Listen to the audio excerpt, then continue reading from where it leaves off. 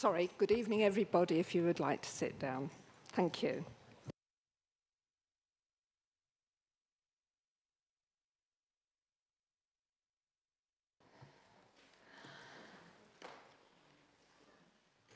I would like to welcome you all to the 25th of October 2023 Full Council. Can I ask members, when speaking directly into the microphone, this will enable members and members of the public to hear you. Can I remind members to place their mobile phones to silent and to stand when possible when speaking? Can I remind members to remain seated at the end of the meeting until I have risen to conclude the meeting? Can I also remind those members who wish to speak this evening to keep their hands up until acknowledged by the Chief Exec? Because sometimes you just go like that, put them down, and we don't always see you. So if you could remember that, thank you. To remind members that the meeting is being live streamed, and I welcome the members of the public in the gallery watching and listening to the council meeting tonight. I would like to remind all members of the council's adopted code of conduct for councillors, which you agreed to and are expected to adhere. At recent council meetings, the behaviour in the chamber has been unacceptable. And some members, and before I progress this evening's meeting, may I take this opportunity to remind members that I will not tolerate inappropriate behaviour or discourtesy in this chamber. Members should be respectful of each other and behave properly in conducting the council's business. If a member continues to disagree with my ruling on matters and cause a disturbance or behave improperly, I will, as chair, request the member to be removed from the meeting.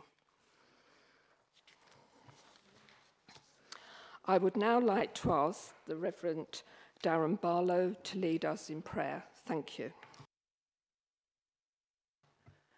Thank you, Madam Mayor. Over the past 24 hours, we've seen numerous reports from the United Nations regarding the ongoing tensions in Israel and Gaza. It was 78 years yesterday, the 24th of October 1945, that the United Nations Charter came into force. This happened after the document was ratified by the 5 permanent members of the Security Council: China, France, the USSR, now the Russian Federation, the United Kingdom and the United States, and a majority of the other signatories shortly after the end of the Second World War. Today, 193 countries are members of the UN. As a charter, it is a constituent treaty, and all members are bound by its articles.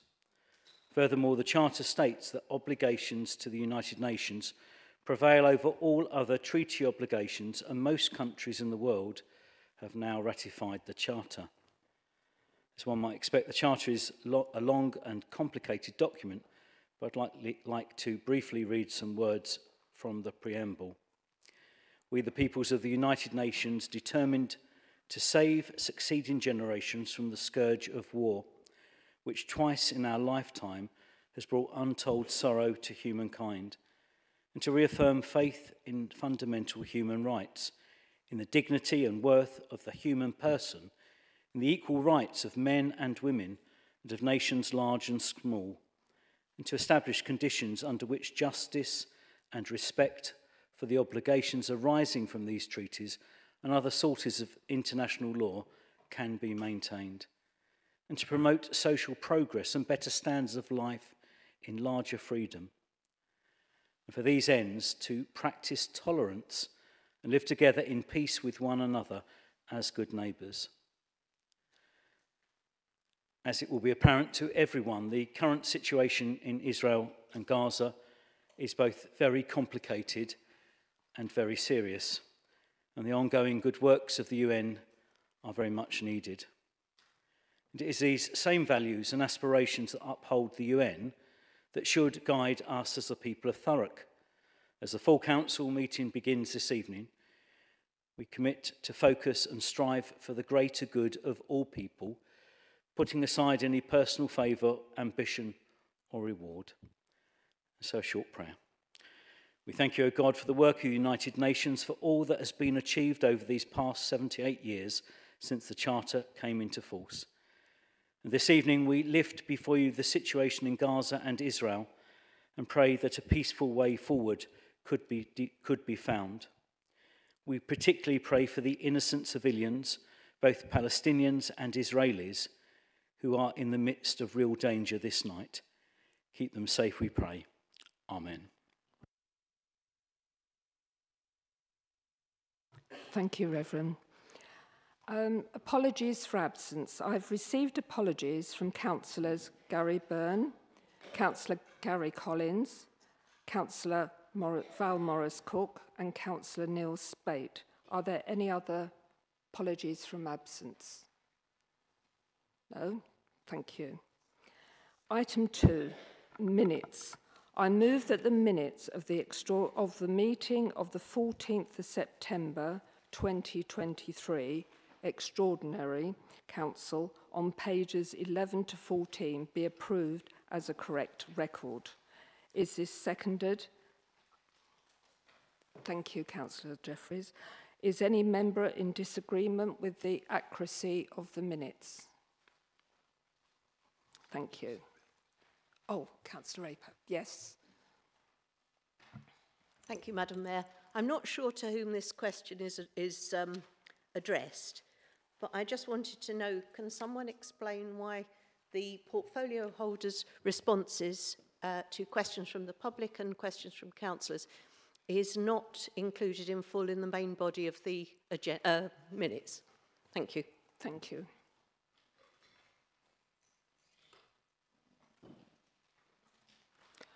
I'm taking advice. Okay.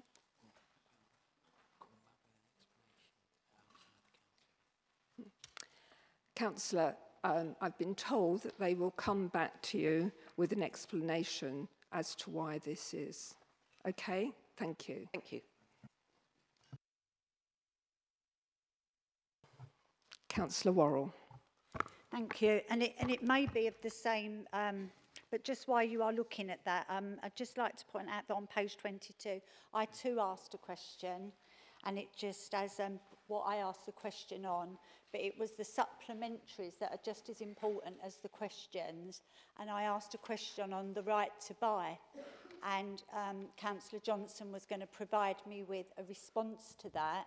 And I understand that unless you see it and you read the minutes, it will prompt you to make sure that that councillor gets their response. So I do think that there is some reason why we should revert back to having the questions minuted and what the secondaries were, because it does, you know, when you're looking back, prompt people to the stuff that is important. And in doing so, that's just a prompt for me to tell Councillor Johnson he hasn't given me my response. Thank you. Thank you, Councillor Worrell. Yeah, I think I agree with you. We should now include all the things. I'm sorry, but to be fair and open on everything, I think that is an important point. I know I'm getting the look of death, but I think it is an important point. Can any member like to second these minutes? So, Councillor Jeffries, thank you. I will now move that the minutes of the meeting of the 27th of September 2023 of the Council on page 15 to 24 are approved as a correct record. Is that seconded, and is any member in disagreement with the accuracy of the minutes? So who's going to second it? Thank you, Leader. Items of urgent business. I've not agreed to any items of urgent business. Declarations of interest. Are there any declarations of interest to be made? No? Thank you. Announcements on behalf of the Mayor and the Leader of the Council. Before I invite the Leader of the Council to speak, I would like to take a few minutes to remember Thurrock's fallen of World War II, as set out on page 7 of your agenda. Rowlands, Thomas, King, Peter, Potts, Charles, Clark, Albert, Wiley, George, Rumble, George, Chalice, John. I will now invite the Leader to make his announcements. Thank you, Leader. Thank you, Madam Mayor. This month I had the pleasure to accompany you on visits to both DP World and Thames Enterprise Park to see for ourselves the opportunities for economic growth and job creation that there is in both of these sites. I'm also pleased to report that since the start of April, we've cleared 1,422 fly tips, we've filled over 2,200 potholes, and our street cleaning team, which you'll be pleased to know are now using the barrows again, have cleared over 1,000 tonnes of litter from our streets. I'd just like to add one further thing, Madam Mayor, if I can, and that is that a number of members brought to my attention that a petition had been submitted by one of our residents concerning a public inquiry into the financial collapse of the council. This was rejected because Councillor Burns had already submitted a similar petition. The petitioner was offered the opportunity for the two petitions to be combined. However, they didn't wish to go down that route. So therefore, I've agreed for this petition to be brought to the next Cabinet, where the lead petitioner will have the opportunity to speak and present their petition. I'd like to thank members for bringing this to my attention so that this very important issue can be discussed. Thank you, Madam. Thank you, Leader. I'd also just like to add, I've been out and about quite a lot, but Councillor Maldoni and myself went to all three of Hub's opening for the Children's Centre. And I think it's fair to say, Councillor, we thoroughly enjoyed ourselves. And the CEO, Chairman, Dr. Dave Smith, also joined us for one of those. But we really enjoyed them, and they were excellent. And I think all the children, all the parents there, it was great to see so many using the place at the same time. So thank you. Thank you for coming with me. Questions for the members of the public. There are no public questions this evening. One question was received. This was refused as the question was substantially the same as questions raised at the September Council meeting. Thank you. Item 7, petitions from members of the public and councillors. Please be advised that in accordance with the councillors' petition scheme, no notices of petitions have been received. One petition was received. This was refused as substantially the same as a petition presented in September Council meeting. This petition will now be heard at the 8th of November Cabinet meeting. Thank you. Update report in respect of those petitions presented at Council and the Council officers, item 7. This report can be found on pages 27 to 28 of the agenda and is information on the status of petitions handed in at the Council meetings and the Council officers. Item 9, appointments to committees and outside bodies, statutory and other panels. Leader, do you wish to make any changes to the appointments previously made? Thank you, Madam Mayor. I'd like to remove Councillors Carter and Councillor Tandy as planning substitutes and replace it with Councillor Anderson, and Essex Pensions to nominate Councillor Redsill. Thank you, Leader. Councillor Kent, is there something you'd like to add? Thank you. Madam Mayor, I'd like to nominate Councillor Raper as Vice Chair of the Standards and Audit Committee and to appoint Councillor Cathy Kent as a substitute member of that committee. Thank you, Councillor Kent. Noted. Does any independent member wish to make any changes to their appointments? Thank you. Is any member in disagreement with any of the nominations that have been made tonight? No? Sorry, Councillor Worrell? Thank you. Employment matter. This is item 10, Assistant Director of Finance. Councillor Snell, would you please introduce the report that can be found on pages 29 to 37? You have 5 minutes to speak. Thank you. Thank you, Madam Mayor, and I don't think I'll be taking 5 minutes. This is regarding permission to employ an additional Assistant Director of Finance. This has been through General Services Committee as part of the restructure of the organisation of the Council. It's been agreed with by the General Services, and it's come to Council here tonight for us to note that and hopefully give its approval. So I think I'll leave it there. Thank you, Madam Mayor. Thank you, Councillor Snell. Councillor Kent, do you wish to speak? You have 4 minutes to speak on this item. Thank you. Only to say, Madam Mayor, that we are in support of this item and of the recommendations therein. Thank you, Councillor Kent. Would any other member like to speak on this report? No, thank you. Councillor Snell, do you wish to sum up? You have 2 minutes to speak. No, I think we'll take it as read, Madam Mayor. Thank you. Thank you, Councillor Snell. I will now proceed to the recommendation. Full Council are asked to note the decision made by the General Services Committee on October the 10th, 2023 for the addition of any Assistant Directors post within the revised structure of the Finance Department. Are we all in agreement? Thank you, members. Item 11, Improvement and Recovery Plan Report. Leader, would you please introduce the report that can be found on pages 39 to 85? You have 5 minutes to speak. Thank you. Thank you, Madam Mayor. I'm happy to present the Enhanced Recovery Plan to this Chamber following the updated directions in March and the Best Value Inspection report published in June. Since our last full council meeting, we've received a letter from the Minister of State following a letter from the Commissioner's second report on our recovery. And I'm delighted that the Minister of State has recognised that we are on the right track and we have been implementing the right decisions to get a hold of our finances. This council is a listening council, and it's my firm belief that all members want the best for the residents of Thurrock. And whilst we may have different opinions on what is best, I do believe that we want to enact positive change to our borough. As part of being a listening council, I've taken the opportunity to work across the aisle and reach out to all members to seek their voices and the voices of all our communities across Thurrock.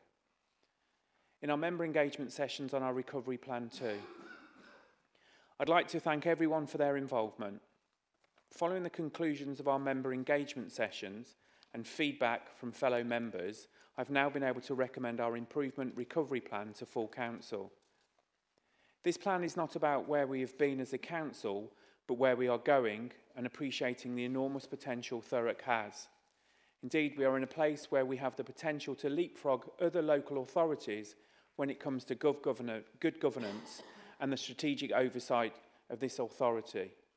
However, having said all of this, let's not be any doubt, there is still a great deal of work to be done. This is an aspirational plan that is achievable. It sets out part of our vision for the future of the borough over the coming weeks. I will also be recommending our important plans, such as the local plan to shape the future of our borough, and I hope that we will have cross-party support for both. The future is bright for Thurrock, and although there may be some who want to talk Thurrock down, I see this report as a step on the road of lifting Thurrock up and realising the ambitions of our borough. It's my hope that the whole council will also see this as an ambitious plan. Thank you, Madam Mayor. Thank you, Leader. Councillor Kent, would you like to say something on the subject? You have 4 minutes.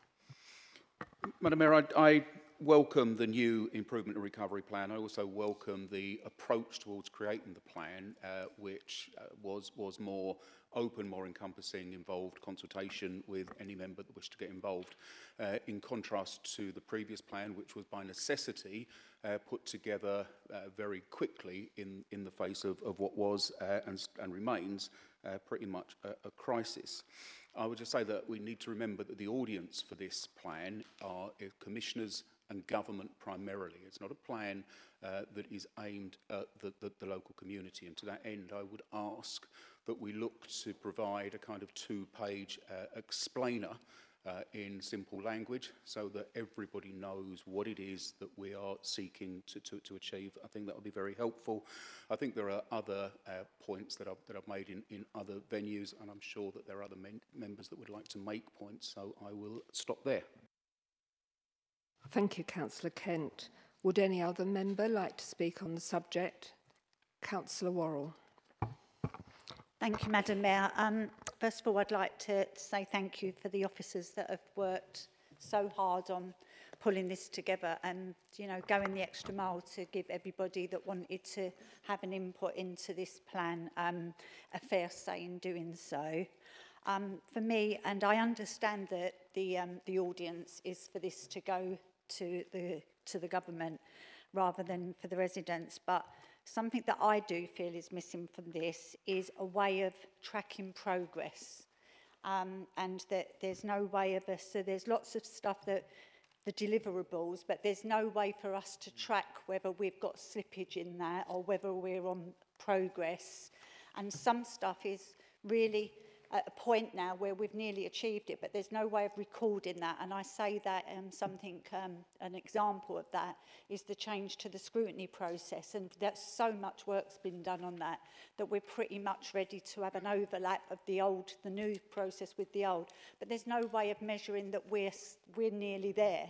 And then in contrast to that, we're going to have a peer review, we're going to have residents' engagement, and there's no way of seeing, there's no time frames for it. So I do feel that there's a way that we should be recording the slippage or the progress made, because we are making progress, and where we are making progress, we should be able to say well done to ourselves and show to the residents that we are doing that, because at the moment they're not seeing a lot, you know, so any little win is a big win here in Thurrock. And the other thing I just wanted to pick up out of this, which is not in here, so it's picked up in here about member officer engagements and the progress and the plan to improve that. But we can't ignore the fact that member-to-member relationships was one of the big failures in this council. Yet it's not in here, and there's no way of measuring that. And there should be a way of measuring, because it brought us down, and we've got to make sure that we lift ourselves out of this and get ourselves on. So it should be in here as a record for progress or not making progress, Madam Mayor. Thank you very much for letting me speak on that. Thank you, Councillor Worrell. Councillor Edsall. Thank you, Madam Mayor. Yeah, I agree with Councillor Worrell. I think there's a lot of parts in this that the ordinary lay people outside don't really understand. I know when we talk to people on the doors, or we just speak to people that we're seeing as residents come to us with a problem, they just want to explain to them in a better way. And I think once it's explained to them, they seem to understand a bit more. So I think we don't. I'm grateful for all the training, whatever training we get. I'm grateful for anything. I will go to anything. You know, I think it's whatever knowledge we gain is much better for the council. But I want to see this go forward in a little bit better way. You know, that we explain to residents what happened, and although there's lots of things perhaps we can't do at the moment, but I think there's got to be a proper outcome for people, because that's what they want to see. You know, they want to see why and what happened and how it happened. And so I think we're getting towards that, but I think we could be a lot better in getting to general public. Thank you, Madam Mayor. Thank you, councillors. Councillor Spillman. Hello. Thanks very much, Madam Mayor. One of the points in the improvement plan is to build capable and effective scrutiny functions, and that was something that I don't think anyone really disagreed with. I think it's cross-party agreement, And the BVI was quite clear. It said that members are not given the information they request, and when scrutiny make comments, these are frequently not recorded properly and not passed to decision makers. Senior officers do not sufficiently engage with scrutiny. These factors limit committee members' ability to engage meaningfully with key issues, undermining the extent to which they can provide meaningful scrutiny of council activity. As chair of PTR, I was therefore very disappointed to see that the extraordinary local plan meeting is just one day after PTR is scheduled to scrutinise the local plan. I wrote last Thursday to the relevant directors department and the monitoring officer, and I said, how are Cabinet and officers going to have time to consider and act on any recommendations that ONS makes? How are they going to have time to provide any further information that the committee requests? Surely this flies in the face of the criticisms made about scrutiny. To date, I have not received, this was last Thursday, as much as the holding response to that. As a result, I wrote to the Chief Executive today, he may not have seen it because it was quite late, to ask for a response to that. This document, which some of us have deep concerns about, will fundamentally change Thurrock. If we're to avoid a repeat of a lot of the incidents that are and problems that are highlighted in the BVI report, then this document must be scrutinised properly. Officers and Cabinet must have time to respond to recommendations.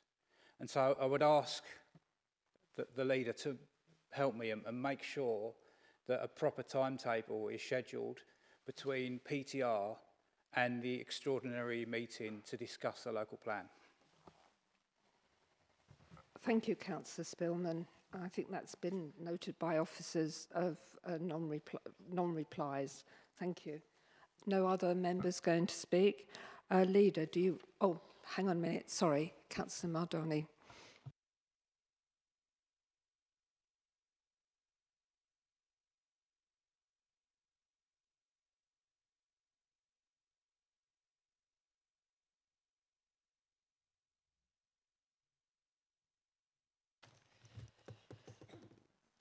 Okay. Can you hear me? Sorry to loom over you, Martin. Okay. I would first like to acknowledge the work completed on this plan and the opportunity given to all members to input into it. This represents a small step in the right direction towards a council which is truly open, transparent and subject to appropriate democratic oversight.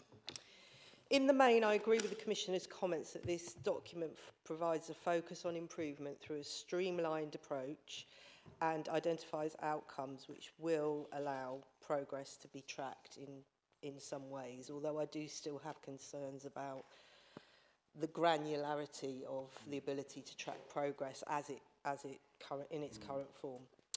However, I think we should be very careful that we don't allow ourselves to fall into a self-congratulatory mode on progress made.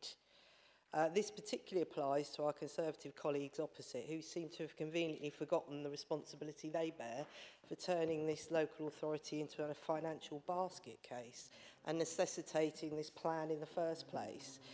We have heard the leader this evening claim the progress represented in this report is aspirational, when in reality the progress made is mainly in preparing for how the council will function in severely reduced financial circumstances. I would like us to take a moment to reflect on the impact that progressing this improvement and recovery plan will have on our local residents. This plan does not represent improvement from our residents' point of view. In fact, quite the opposite. They are paying and will continue to pay higher taxes, fees and charges for reduced services. That's the bottom line. I don't dispute that the measures outlined to take us back to financial sustainability need to be taken. They clearly do.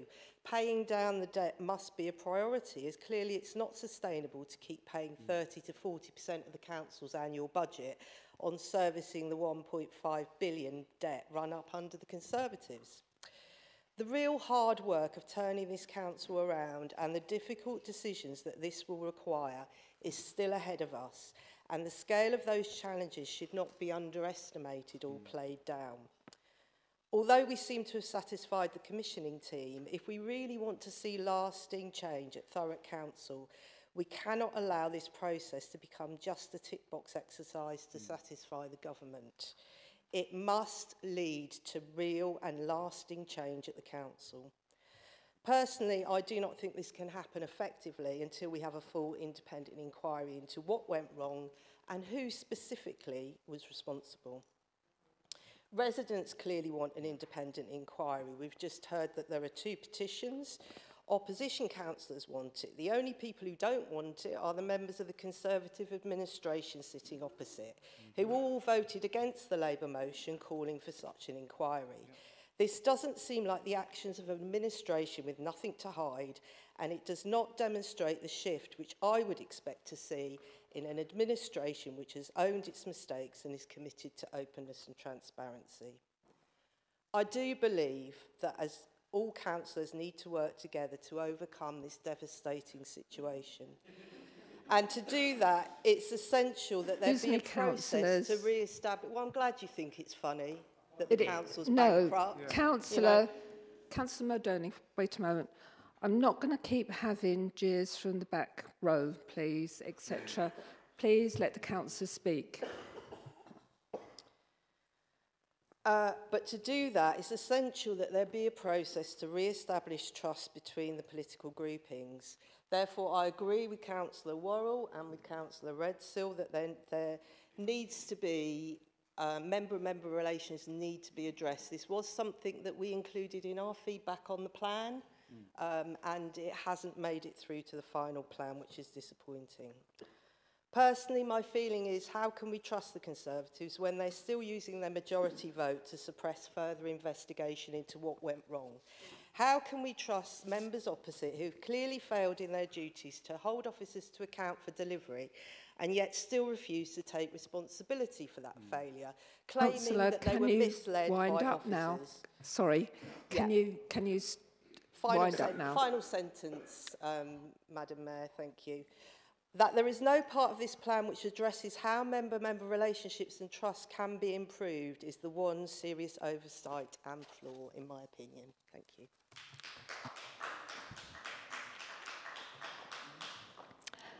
Leader, would you like to sum up? Thank you, Madam Mayor. I find it, I've made some notes here, and they're actually quite positive notes that I thought, and then Councillor Modoni stood up and started to speak. And I'm really disappointed, because one of the things the BVI made clear was that we were constantly fighting each other. We were constantly blaming each other and criticising each other. And certainly since I've been leader, I've tried to actually, offer the arm of, come on, let's work together. And I actually think we have achieved certainly some measure of the parties working together. It may only be a small bit, Councillor Worrell, but I tell you one small bit that I did do. The very first thing I did was I wanted both you and my deputy on all the committees so that you could see what was going on. So it wasn't just the 2 leaders, which is what I did. It's all right, you don't need to respond. You're fine. Excuse me, Councillor Worrell. So I am really disappointed that Councillor Modoni has decided to make a political speech when we're talking about the recovery of this council. It's very, very disappointing. And I'd hope that she would at least recognise that there has been some improvement between members' working relationship. Some of the other points, Councillor Kent, is quite right that we do need to get the message out to the residents of the borough, and that certainly has been discussed at Recovery Board and many meetings that I've gone to, and we do need to start getting the message out, as Councillor Redsill said as well, in a manner that is easily understandable to the men and women that live in Thurrock. Councillor Worrell, you're quite right. We do need to have some sort of tracking measure to measure the progress, to make sure that we can actually see that there has been some progress. And again, you made that very comment, at a committee that I suggested you sit on. So, I hope you can see that this work.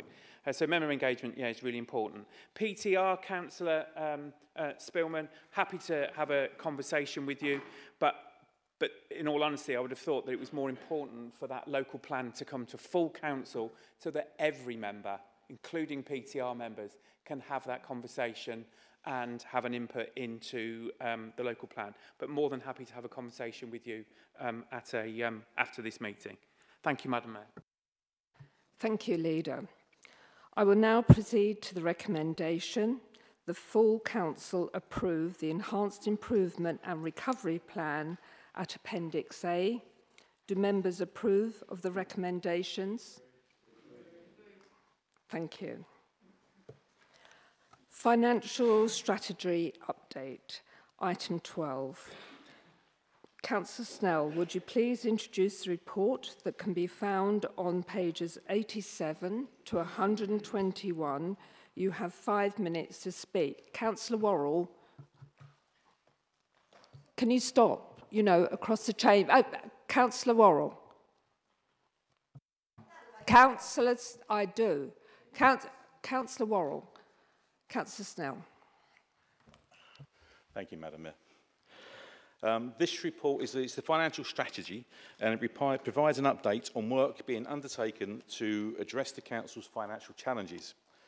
There is a focus on 3 areas, which is the financial strategy itself, divestment of previous investments, and other financial management initiatives. Broadly, the financial strategy is about recovering the Council's financial position and focuses on the just over £1 billion of divestments, generating £150 million of capital receipts to pay down debt and reducing reliance on borrowing to fund the General Fund Capital Programme. There is also ongoing work to save £18.2 million from the revenue budget for each of the next 2 years and a further £13.65 million for each of the following 3 years. And these, obviously, as you can imagine, they are very ambitious targets, and that might fluctuate over time depending upon the situation. As well as that, we've got a series of reviews looking to improve our Treasury management strategy, the MRP policy, our finance structure, culture and improvement plans, and risk management, all of which should drive savings and efficiencies across the Council. The divestment work stream encompasses 14 investments covering £1.035 billion of original investment, of which 5 major ones are currently in progress, and we aim to have divested of or have underway 93% of the Council's investment portfolio by March 2024. The recovery of the 7% balance is currently being planned. 2 of the divestments are in administration, Toucan and JLG JCF, and effectively out of the Council's control. The others are and will be actioned by the Council with governance and monitoring in place to ensure we get the best value. Litigation options on those are being explored and will be actioned where appropriate, and when I can, I shall bring information back on those litigation measures when it's safe to do so. With MRP accounting for around 5% on both capital investments and the capitalisation direction, and with interest rates currently hovering around the 7%, we have set a hurdle rate of 12% when making decisions on which assets to divest from. Basically, if an asset is not returning 12% or more, then it should be considered for divestment. And it's important to point out that the Council didn't have the skills or the capacity to manage these large investments when it first entered into them, which is contrary to the guidance on local government investments, and is only currently able to manage the portfolio with substantial external advice. I mean, let's be honest, the BVI here is the only game in town. We've got to divest of our investments, we've got to reduce our costs and our spending, and we've got to pay down our debt. That is the only game we've got here. Basically, we've got a debt of circa 680 million. We've got a financing cost, which is about 30% of our budget. These things we need to get to grips with, and we're going to put this strategy in place now to hopefully get us through the next few years. It's a changing plan. It will change as we go through it, because things will change, figures will change as we divest, etc. So I think I'll leave it there and open to questions. Thank you. Thank you, Councillor Snell. Councillor Kemp, would you like to say something? Yeah, Madam Mayor, this report makes for incredibly sober reading, and it shows the stark reality of the consequences of a bankrupt Conservative council. A debt of almost £1.5 billion, meaning that 40% of our revenue budget is spent on servicing that debt. That's a position that is absolutely unsustainable. It means at least another 5 years of having to go cap in hand to government each year to beg for exceptional support to set a budget. An estimated £800 million of government support, probably in the form of capitalisation direction, is needed, adding further to that toxic Tory debt burden. At the same time, we're looking to make £75 million worth of service cuts and to sell £150 million worth of land and property. As a result of the actions of this Tory administration, the Thurrock of the future will look very, very different. We're of course looking to sell the remaining investments, a total of just over £1 billion in 14 separate investment pots. But 75% of that is in just 2 investments, Toucan and the Just Loans Group. And Madam Mayor, it's still scandalous that the Tories allowed so much borrowed money to be staked on just 2 bets. And the cost of recovering these investments is also spiralling. And we're now told that it's expected to be an eye-watering £56 million. And whilst much of that money can be capitalised, it will be another £10 million pressure on our general fund. And we need to be really careful to ensure that those costs don't spiral even further out of control. So I think there is little to welcome in this report, and there are elements of the 10 recommendations that we have before us this evening that we have real concerns about. We do, however, understand that we must make progress, so we will do the responsible thing and support this report tonight. But before we do that, can I ask the portfolio holder to clarify one thing? Recommendation 5A says, subject to recommendation 2.14, to procure and appoint the advisors using the most expeditious and efficient procurement process which is lawfully available under the Public Contract Regulation 2015, and that the financial thresholds in the Council's contract procedure rules are waived for this purpose. Madam Mayor, when he responds, can the portfolio holder tell us what those financial thresholds are, as it is important that we're all clear this evening about the level of spending that we're being asked to delegate. Thank you. Thank you, Councillor Kent. I'm not going to ask Councillor Snell to speak at the moment. I'm going to go to Councillor Worrell, and I'm sure, Councillor Snell, you'll remember all these questions and be able to put them in your summary. Thank you. Councillor Worrell. Thank you, Madam Mayor. I agree with Councillor Kent that it doesn't make good reading, but then I think that we always knew that this was never going to make good reading, but, you know, we are where we are from those that did what they did, so there you go. So peppered amongst this report on most of the pages is a line that says that disposing of capital assets to generate capital receipts, currently 150 million over 5 years, and then it keeps saying this is under review and will be updated in subsequent reports. That kind of tells me that we're giving way to that. It's not going down, is it? We're going to sell even more and more and more of our assets, and we're going to own less and less and less. You know, I absolutely am devastated to think what Thurrock's going to look like after this 5 years when we're just selling more and more and more. So I just wonder what process this will take for us in this council, because we got where we was because the asset disposal list was never made available to anybody, and now we've set up an investment advisory panel so that then people could then look at the asset disposals and the divestments. It's been kicked down the road and kicked down the road, and I brought it up at the Financial Advisory Committee. A new date was made, and I'm glad that the Commissioner responsible for that committee is here. And now they've cancelled it again. Like, when is it ever going to happen? When are we ever going to know what's being sold without that meeting ever taking place? Is it going to be that people again find out what's being sold in their community when there's a pink paper but they're allowed to have it 5 days before it goes? We can't keep selling our assets from underneath our communities without there being a due process. So please, Councillor Snell, take some responsibility, make that happen Stop putting one meeting over another meeting until, and this is the one that they keep kicking down the road. And it makes me furious that we don't know and your own group don't know, and hopefully like somebody might even stand up and speak against it, because it's absolutely appalling that that's happening. And the second point, Madam Mayor, I want to raise in this report, and this one is on page 113, and you don't often see the housing stuff make it into these reports, but there's some stark stuff in that one block of writing there, and it's one that we as councillors need to keep an eye on. And it talks about there's going to be readjustments to budgets. This will involve capital projects being refocused to include essential spend, removing the aspirational discretionary spend currently within those projects. That kind of tells me there's going to be cuts to that budget. And that HRA and what we've got in our spends is going to be removed.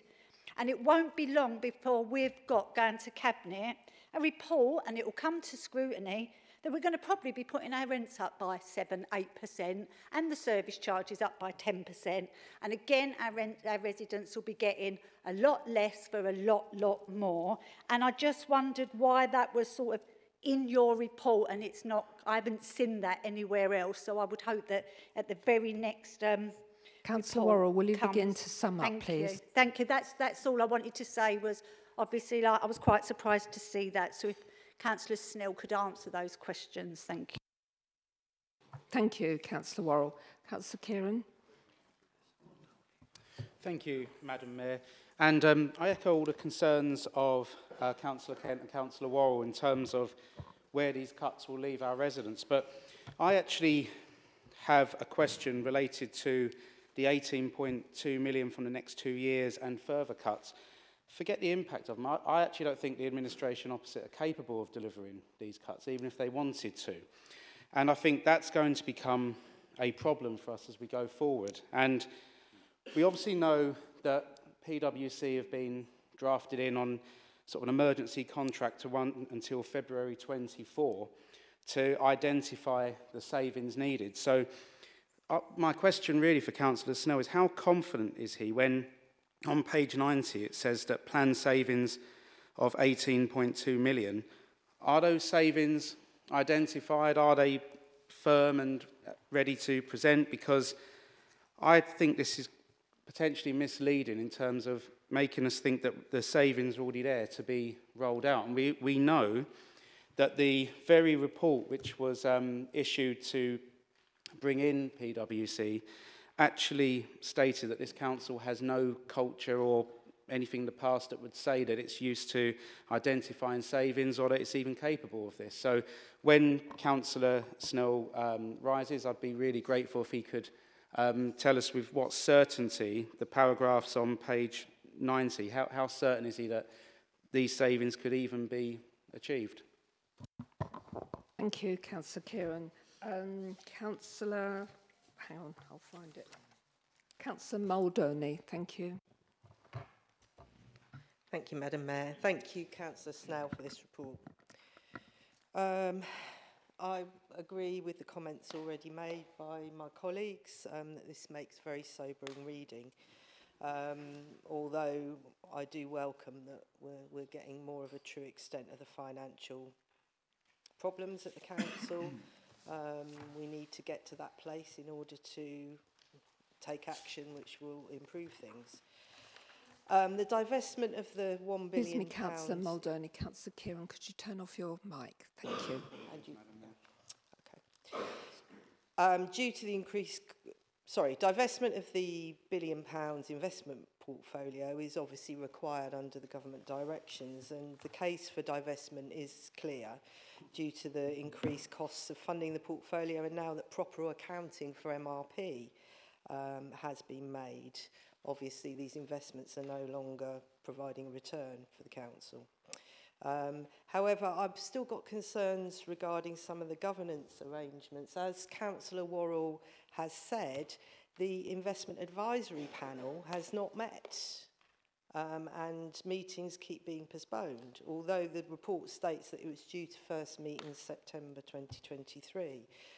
This follows, promises in the past that we would have an investment strategy panel that would be cross-party, and then that met once, I think, to talk about how that might go ahead, and then it never met again. Without that, there's still no cross-party democratic oversight of the divestment process.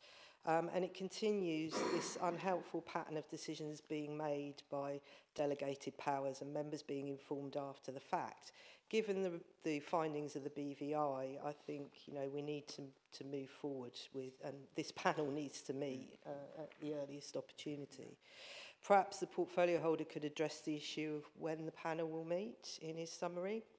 I would also ask that any pink papers used to inform Cabinet, as it states in the report, should also be made available to Shadow Portfolio Cabinet. I'm concerned that the audit of 3 years of accounts from 2020 to 21 to the present remain outstanding, and until they're finalised, there remains a risk around the full and accurate determination of the financial gap.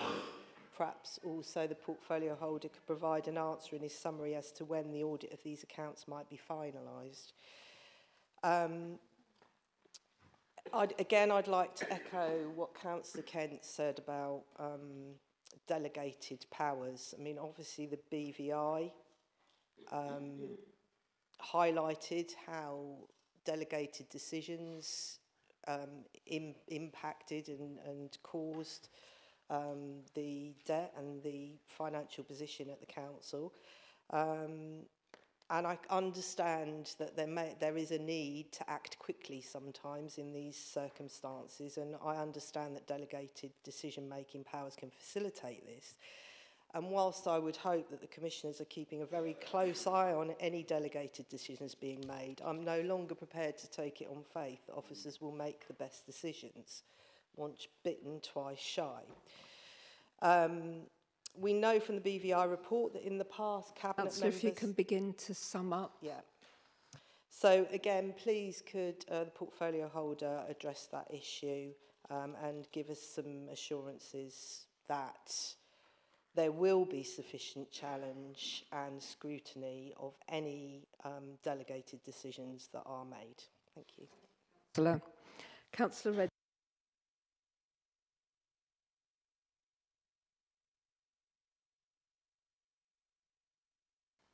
Thank you, Madam Mayor. Councillor Worrell's already mentioned one of mine, the HRH, and I think we've both looked at that with open eyes, just wondering.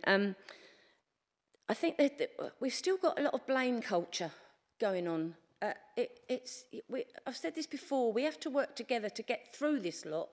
It's not good reading, definitely not. But I'm sure that a lot of you sat on the committees as well as... I mean, I didn't sit on any of those committees, but I'm sure the other side sat on committees that they could have asked questions. I'm sure there must have been some where you sat and thought, was this not right? I know Councillor Warren and I sit and ask questions that perhaps they don't want, officers don't want. It's got, Councillors, now 2 of the divestments are effectively outside the council's control, obviously Toucan and JLG. But obviously, when the administration is sold off, hopefully that money will come back to us, I hope. Disposing... I was surprised with 150 million in 5 years. I don't know why it's going to take us 5 years to do the investments. The currently estimated at 150 of stuff we hold. I'd just like to know what that is, not just what we've been given at the moment. I wonder why it's going to take 5 years to sort that out. I just think I hate to say it again, but we have got to work together with all this, because we're not going to get anywhere otherwise. We're just going to fight it backwards and forwards, and I don't know what the Labour group's going to make of it if they take control. I haven't seen anything from that side that you're going to do differently. We still all have to work together to get through this. Thank you. Thank you, Councillor Redsill. I've now got Councillor Howden, please. Thank you, Madam Mayor. And first of all, thank you, Councillor Snell, for your report. And I do pay tribute to Councillor Snell and the considerable progress that he has made, supported by Jonathan Wilson and Miss Woods from Essex County Council, as well as the progress that was made under the previous administration, led by Mark Cockshaw and supported by Ian Wake. But I'm concerned that officers, members, commissioners, and to a large extent Whitehall are going along with what I call extend and pretend. We keep on focusing on local authorities that have declared a 114 action and questioning what can be done to rectify those individual circumstances without questioning the wider suite of circumstances that cause those events. Obviously, I'm talking about the structure of funding across local government. Unfortunately, when you talk about funding across local government, it's often a debate that is hijacked by an inaccurate conversation regarding so-called austerity. And to be quite clear, Councillor Kerrin, when you're Britain, you've got spending restraint to the tune of 6% of GDP. That's not austerity. Austerity is Greece having spending restraint at 25% of GDP, which causes 30% youth unemployment. The problems that we've got in Thurrock and in the UK far, far more deeply across local government are our direct funding streams. We've got council tax that is a third of a century out of date. It is mind-numbingly stupid that in this day and age of HMOs that are massively increasing population density, we are continuing with our primary route of tax based on old-fashioned council tax bandings and land bandings.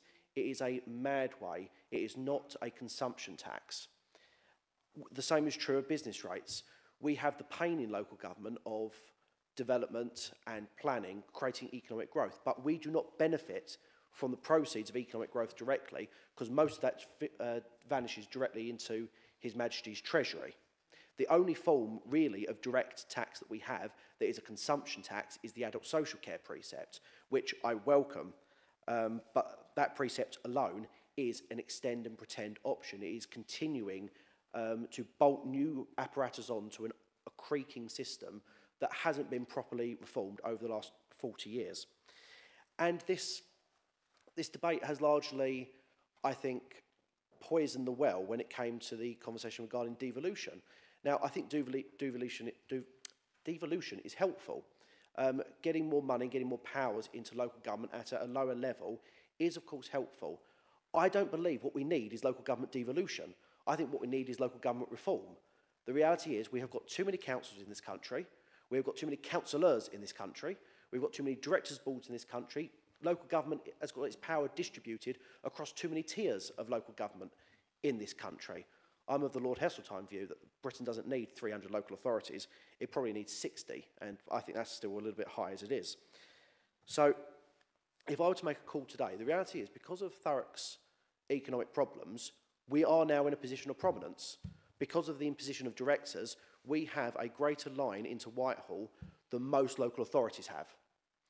So if we are going to use this position where we do have such ingrained, where we do have such ingrained links with government, I think the way in which we need to change the narrative isn't simply around requesting more money, more direct financial assistance, which no government smiles on. It is questioning why we don't now do the hard yards, reform local government funding, something no government has succeeded in doing, shrink the size of local government and return us to a more broad-based consumption tax. Fix the problem. Thank you, Councillor Howden. Councillor Johnson. Thank you, Madam Mayor. This statement, or what I'm going to find here, Councillor Snell certainly doesn't need answering, so you don't need to make any notes. But the report on page 113 was it seemed to be that Councillor opposite said that they were surprised to see something in there about the HRA, and and it means cuts. Well, I don't know why you'll be surprised to see the mention of the HRA in this report when it's, it is considered as part of this council's budget. We're in the section 114, so I don't think it's surprising that maybe aspirational or discretionary spends, might be removed. But I think that those 4 lines in there actually fairly positive, because it reads that the review will include analysis of contractual commitments currently in the programme the Council will honour. And the very last one on there, it says a 30-year business plan will be developed over the next 3 months that will ensure the HRA remains financially stable. I don't see where the negativity of that's coming into. I think that's, for the HRA, I think it's a reasonably positive response. And in all honesty, Councillor, those 4 or 5 paragraphs answered the question that you asked me personally, much more eloquently than I have.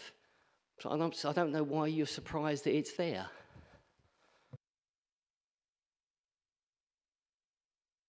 Thank you, Councillor Johnson. Councillor Allen, please.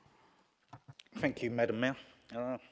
I've got grave concern in terms of the assets being sold on the open market to basically the highest bidder.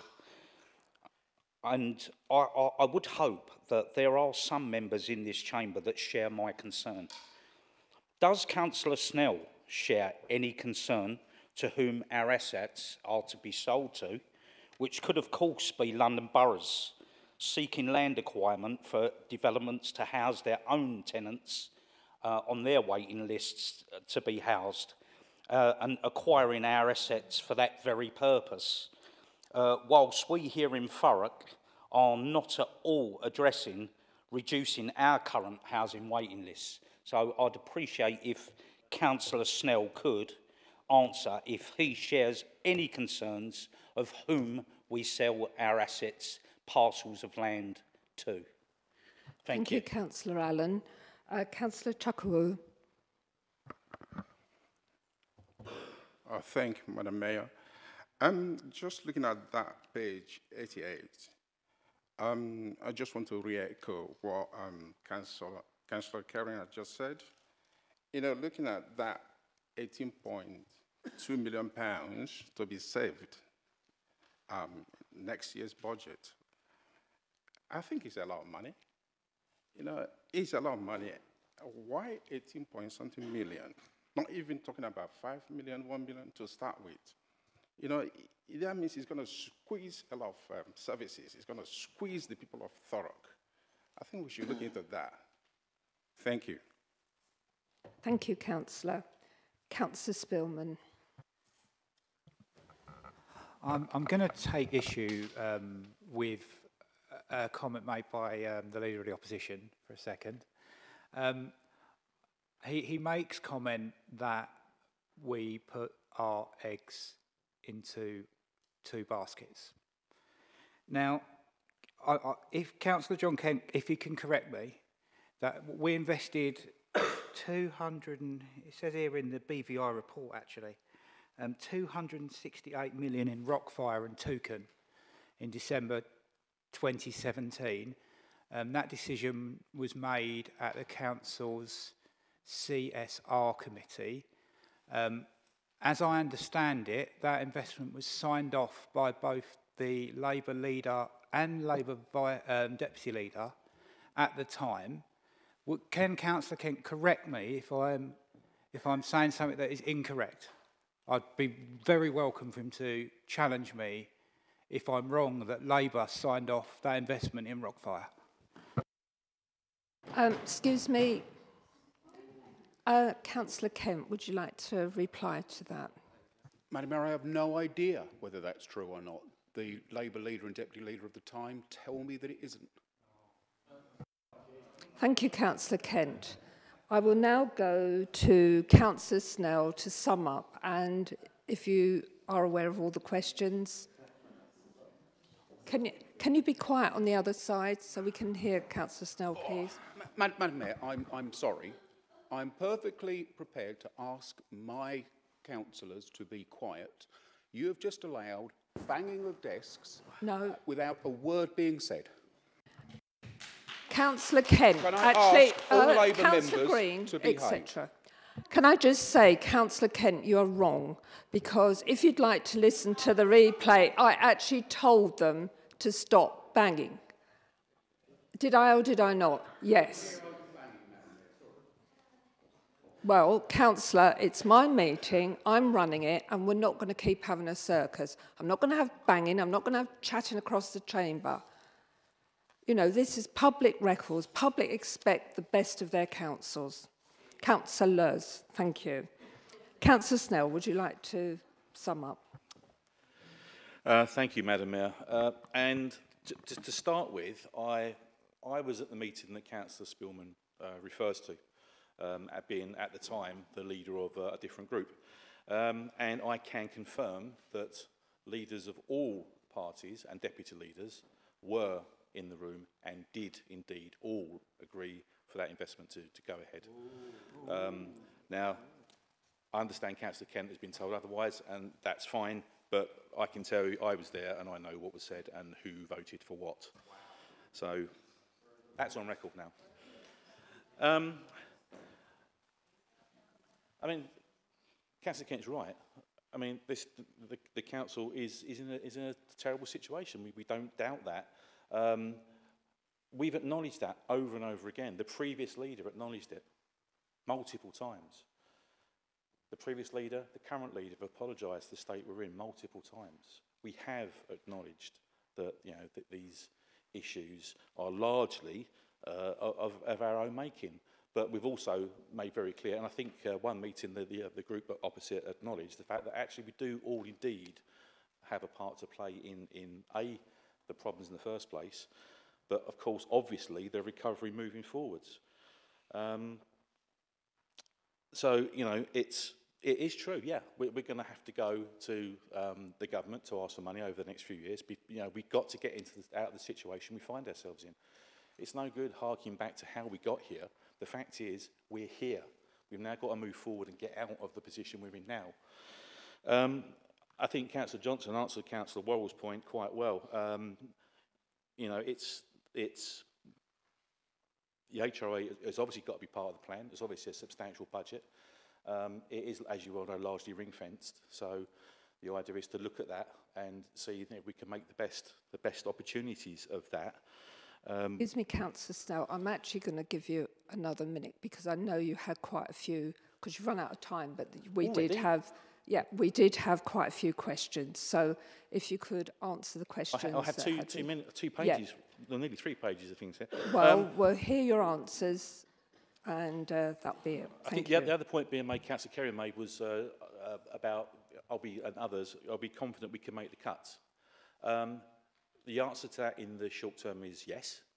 That is why we've had to bring in external help to do just that. Well, as I explained before, we don't have, or we didn't have in the council, the capacity or the knowledge to work out how to make these cuts, in essence. Because don't forget, whilst we're in the financial situation we're in, we've still got to run the council. So it's not just a case of everybody's just doing the recovery of the finances. They've also got to run the council as well. So we needed help, and we've brought that in now to help us find these cuts. It is a challenge. I'm not going to deny that. And as I said in my piece earlier, is that, you know, we're hoping to get to there.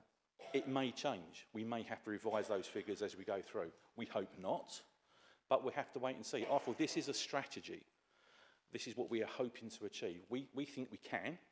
But of course, time will prove otherwise, or not. We'll either get there or we won't, but we'll have to wait and see. But the strategy is there, and everything is in place to enable us to get to that position. And hopefully it will work. We think it will, but as I say, it remains to be seen. The audit, of the accounts. It's late. But then, so is it late for a vast number of councils throughout the country. The government have acknowledged there is an issue with this, and they, as far as I'm aware, are seeking a solution where we have some kind of interim assessment report put in. I don't know the full details of that yet. When I do, I shall bring that to Cabinet Council. But yeah, it's an issue industry-wide, and that is, you know, a challenge for everybody, not just us. Let's have a look. Councillor Allen, do I have concerns over asset sales? Well, we do have to divest of our assets, that is for sure. It's taken 5 years we've put there. Well, that's obviously not everything is straightforward. You know, there's land issues, there's all sorts of complications which could delay some of that process. But your particular worry was, am I concerned about who is buying the land?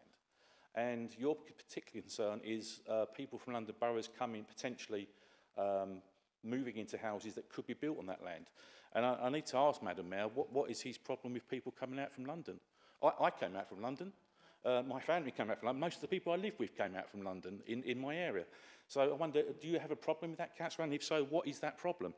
Councillor Chukwu, you're talking about these cuts or these savings squeezing the people of Thurrock. It's not squeezing the people of Thurrock.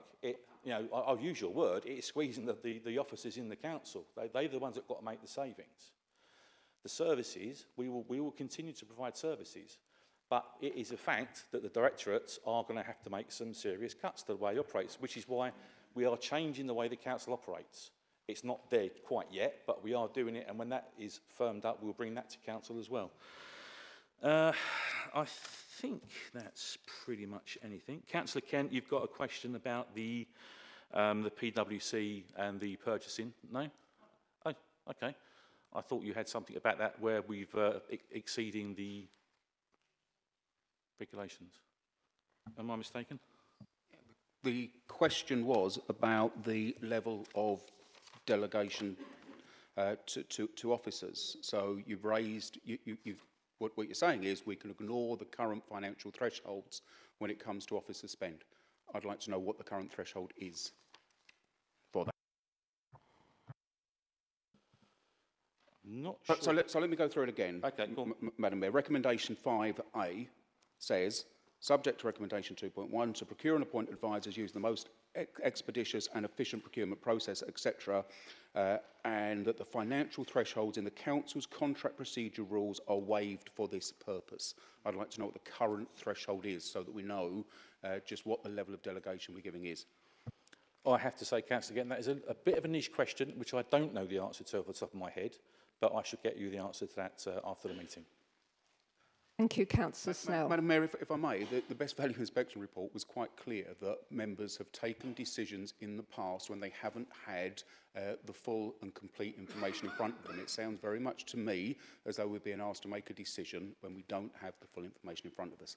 I find it difficult to agree to this without knowing what that figure is. It's the last opportunity now, Councillor Snell. I can refer to my previous answer, and I can get the answer to that to Councillor Kent after the meeting, or we could adjourn for several minutes and I will get the answer and give it to Councillor Kent this evening. It's whichever. Well, shall we go for an adjournment then? Agreed. Right, hang on. Before you all get up and running, I haven't stood up yet. I'm going to say, if you could be back here by 20 past, will that be, give you 10 minutes? Yes. 20 minutes past. Thank you. They're up and running. Good. Hopefully, Councillor Snell, you're now in a position to give Councillor Kent an answer. Thank you. And thank you, members, for giving the time, extra time tonight to be able to do this. No, thank you, Madam Mayor. That was very valuable. It's just, sometimes, I mean, you're awash with figures, and occasionally things, just get lost in the wash a little bit. But in answer to Councillor Quent's particular question, the current limit is £500,000, and we are asking to give we have given the officers the right to waive that temporarily in order to get the divestments over the line, basically. So, the processes were ongoing. It reached the limit. We had to do something about that. So that was the reason for that. That's going to be reviewed. That's all these decisions, all these investments, and all the extra expenses are going to be reviewed. We're going to come back in maybe late December, early January, with the review, so we can see where we are at that particular time, and we'll come back and report that to you. And actually, I was just asked about the investment advisory panel. Now, there is one next Tuesday that's gone out. The one on the 28th has been rescheduled because that's the same date as the Cabinet ONS. So we'll get that one rescheduled, and we'll have that to you as quickly as we can. So I think that pretty much covers everything. Thank you. Thank you, Madam Mayor. Thank you. Thank you, Councillor Snell. Councillor Kent, are you okay with the answers you've received? Proceed with the vote, Madam Mayor. Thank you, Councillor Kent. Sorry. Do members note recommendations 2.1 to 1.10 as outlined on pages 89 to 90 of the agenda? Due to the length of these recommendations, I've not read these all out tonight because I'm sure you've all read them.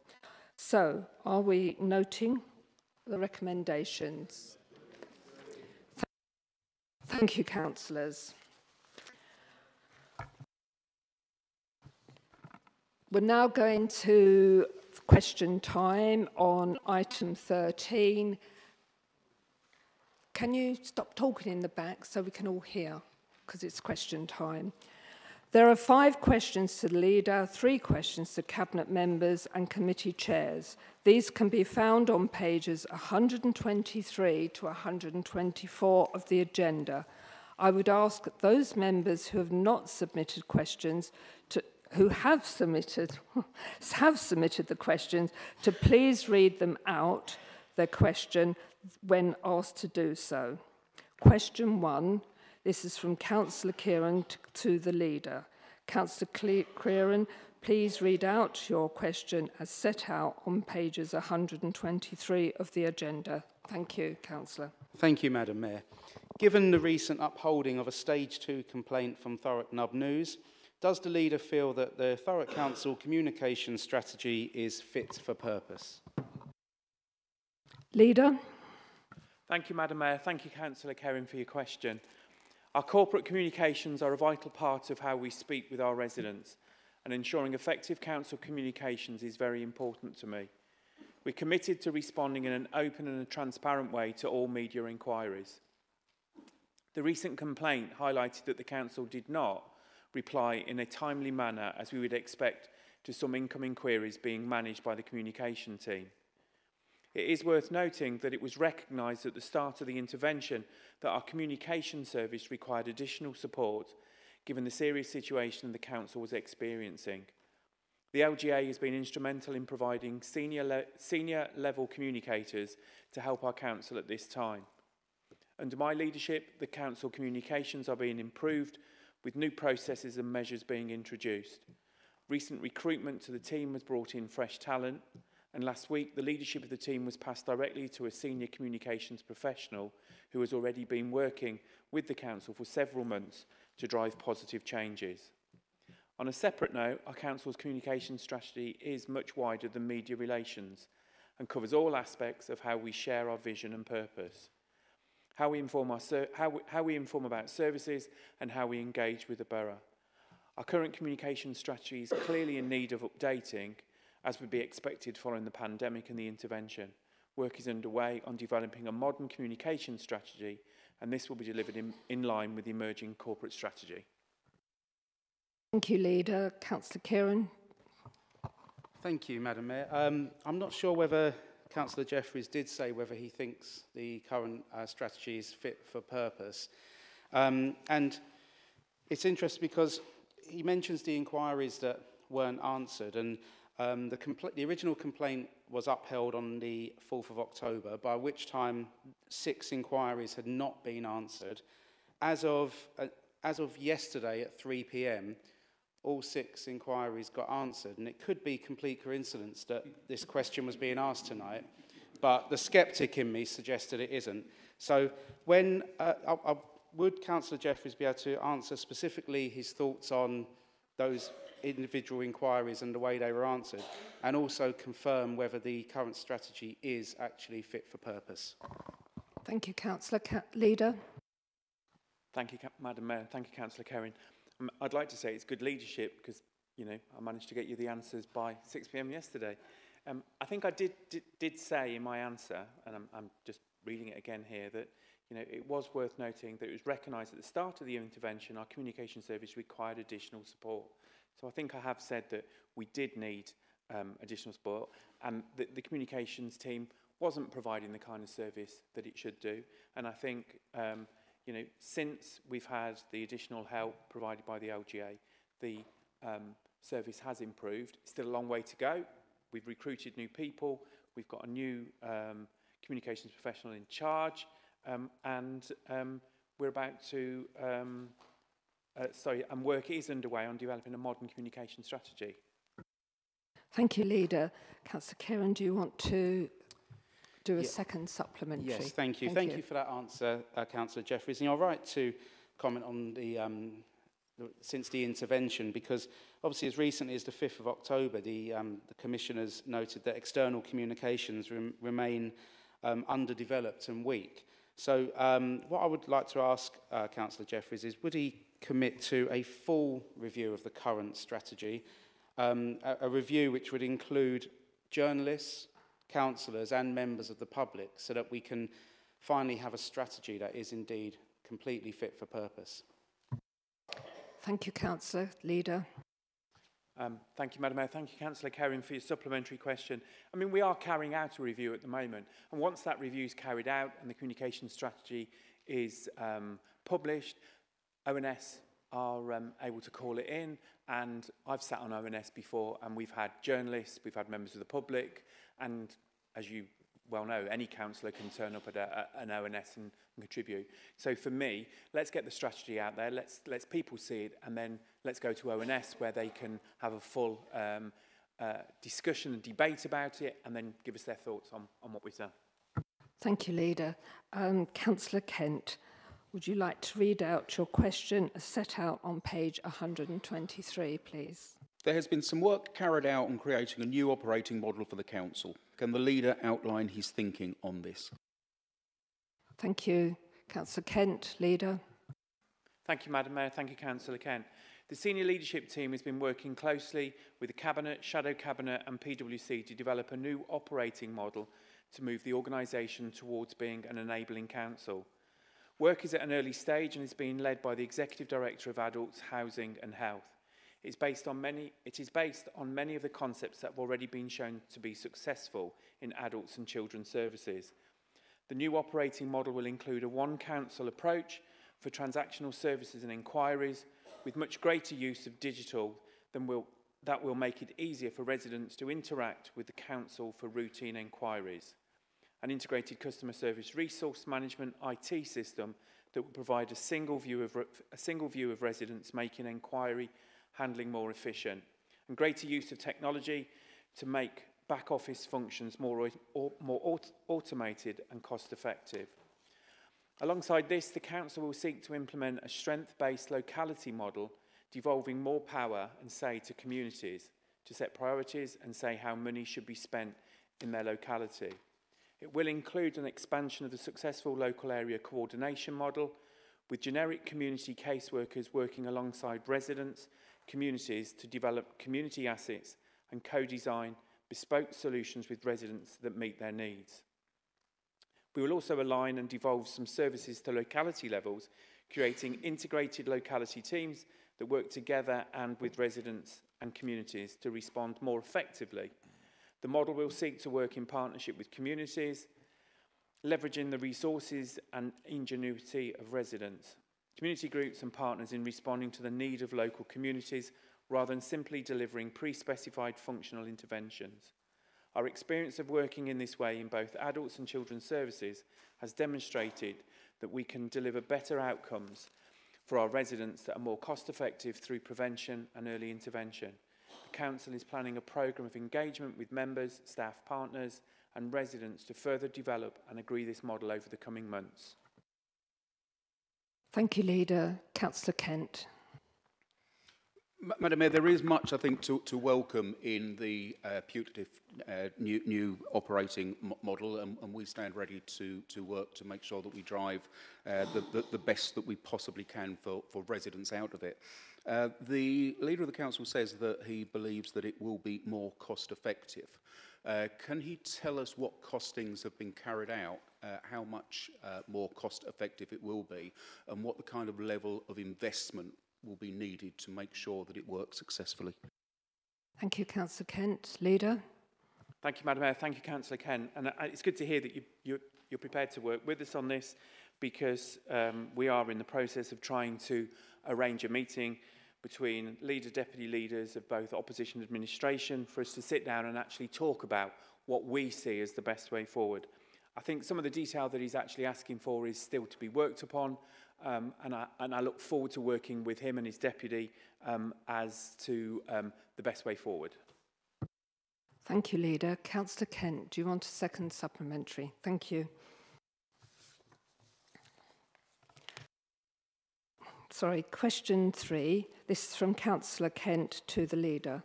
Councillor, please read out your question as set out on page 123, please. Has the Leader carried out an assessment of how many redundancies will be needed to set a balanced budget for the next financial year?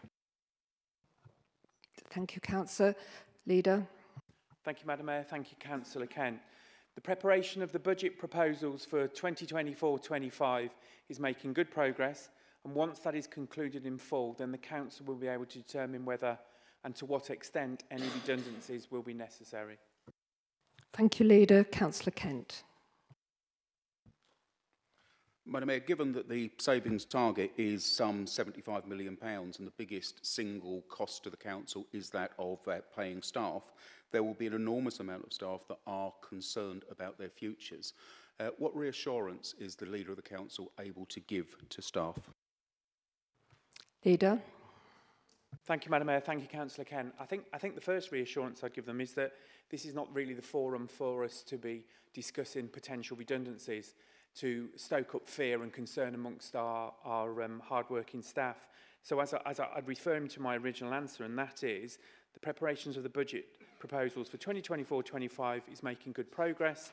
Once they've been concluded, that's the time for us to have the discussion about whether or if and to what extent redundancies will be necessary. Thank you, Leader. Councillor Kent.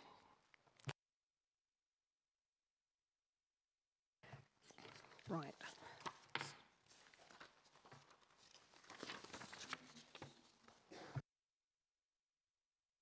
Question 4. This is from Councillor Jackie Maney to the Leader. Please, Councillor Maney, will you read out your question as set out on page 123 of the agenda? Thank you, Madam Mayor. News broke recently that the former Labour-led administration in Southend may have been considering a ULEZ-style charge for the motorists using their roads. Whatever the case, would the Leader advise what legislative powers might allow a local council to impose such a tax in their area of jurisdiction? And would he also confirm categorically that under his leadership, Thurrock would never agree to such a policy here? Thank you, Councillor Maney. Leader. Thank you, Madam Mayor. Thank you, Councillor Maney, for your question. The ability for local authorities in England and Wales to charge road users is set out in Part 3 of the Transport Act 2000. Local authorities can only impose charges over roads for which they are the traffic authority. And I can assure you, whilst I'm leader of this council, we'll have no ULEZ in Thurrock and we'll have no other road charging policies introduced. Thank you. Councillor Maney, do you want to ask another question? Thank you, Leader, for that answer. It's reassuring, thank you. Some councils, including several in London, have also introduced emission-based parking charges. This means that owners of the kind of vehicles stung under ULEZ are also charged more money to park or own a parking permit. Inevitably, this means that the poorest will be stung the hardest. Will the Leader make clear that his administration will not endorse emission-based parking charges in Thurrock? Leader. Thank you, Madam Mayor. Thank you, Councillor Maney, for your supplementary question. It's a no-brainer, isn't it? No way will there be charges imposed on those that can least afford it. In London, you've got a Labour mayor imposing charges on families and drivers that just can't afford it. So no, there'll be no road charges, no ULEZ, no, whatever it was called, emission parking. I mean, you can't even say it. No, there'll be no taxes like that whilst I'm leader of this council. Thank you, Councillor. Thank you, Leader. Councillor Maney, do you want a second Thank you, Madam Mayor. supplementary? Thank you. Question 5. This again is from Councillor Jackie Maney to the Leader. Thank you again, Madam Mayor. As the Leader will be aware, on the 27th of September this year, a rabbit was shamefully abandoned on council land near the civic offices and found to be in a dreadfully neglected state. Given that the willful abandonment of a pet is a criminal offence, coupled with the fact that security staff believe they may know the identity of the culprit, would the Leader confirm whether the incident has been reported to the police? Thank you, Councillor Maney. Leader. Thank you, Madam Mayor. Thank you, Councillor Maney, for your question. Yeah, the poor rabbit was in an awful state and abandoned in the offices. And there's no need for that. There's plenty of charities that they could go to do that. As you're well aware, it was in actual fact myself and the Chief Executive that rescued the rabbit and delivered it to you, who made sure that it got to a charity, and I believe it's now in a lot better health. Be assured, if we can identify the people responsible, we will tell the police and we will tell the RSPCA, and I hope they are successfully prosecuted. Councillor Maney, second supplementary about the rabbit? No? Yes? Go on. Thank you. Thank you. As the Leader may be aware, the number of animals dumped is on the rise, with a 17% increase from 2020 to 2021 and a 24% increase in 2022. Aside from being a welfare issue, in the case of abandoned dogs, this has a direct cost implication for councils like Thurrock. As much as I'm elected to represent the 7,500 electors of Aveley and Uplands, especially the 928 who voted for me in May, I have no hesitation in making it completely clear that I consider myself a voice for animals too. Would the Leader send a clear message that animal abandonment is never acceptable and commit further to ensuring that with the case in question, every effort is made to ensure that the law is upheld if the culprit can indeed be identified? Thank you, Councillor. Leader. Thank you, Madam Mayor. Thank you, Councillor Maney, for your supplementary. Absolutely. Myself, 12 months ago, I rescued a dog from Spain that had been dumped, literally, thrown out of a car and dumped. There's no excuse for that in this country, no excuse whatsoever. There's plenty of charities, Dogs Trust, RSPCA, Your Bunny charity, all of them, they're all there to help people. And I would urge anyone that finds themselves in some sort of difficulty, unable to care for their animals, to go to a charity and ask them for help, if not in rehoming, help in looking after them. And yes, if anyone is found guilty of abandoning an animal, full force of the law should be thrown at them and they should be prosecuted and fined, imprisoned, whatever the penalty is. Thank you, Leader. I'll now take questions to the portfolio holders. Question 1 is from Councillor Kent to Councillor Ben Maney. Thank you, Councillor. Can the portfolio holder set out the amount of money spent on the now abandoned Grays Underpass scheme? Councillor Maney. I'm being clapped. I've not answered yet. Thank you. Madam Mayor, as detailed in the Cabinet report on the 11th of October and the report to the Planning, Transport and Regeneration Overview and Scrutiny Committee on the 28th of September, expenditure to date is £6,007,004. Thank you, Madam Mayor. Thank you. Councillor Kent. Madam Mayor, the level crossing, as everybody knows, splits Grays in two.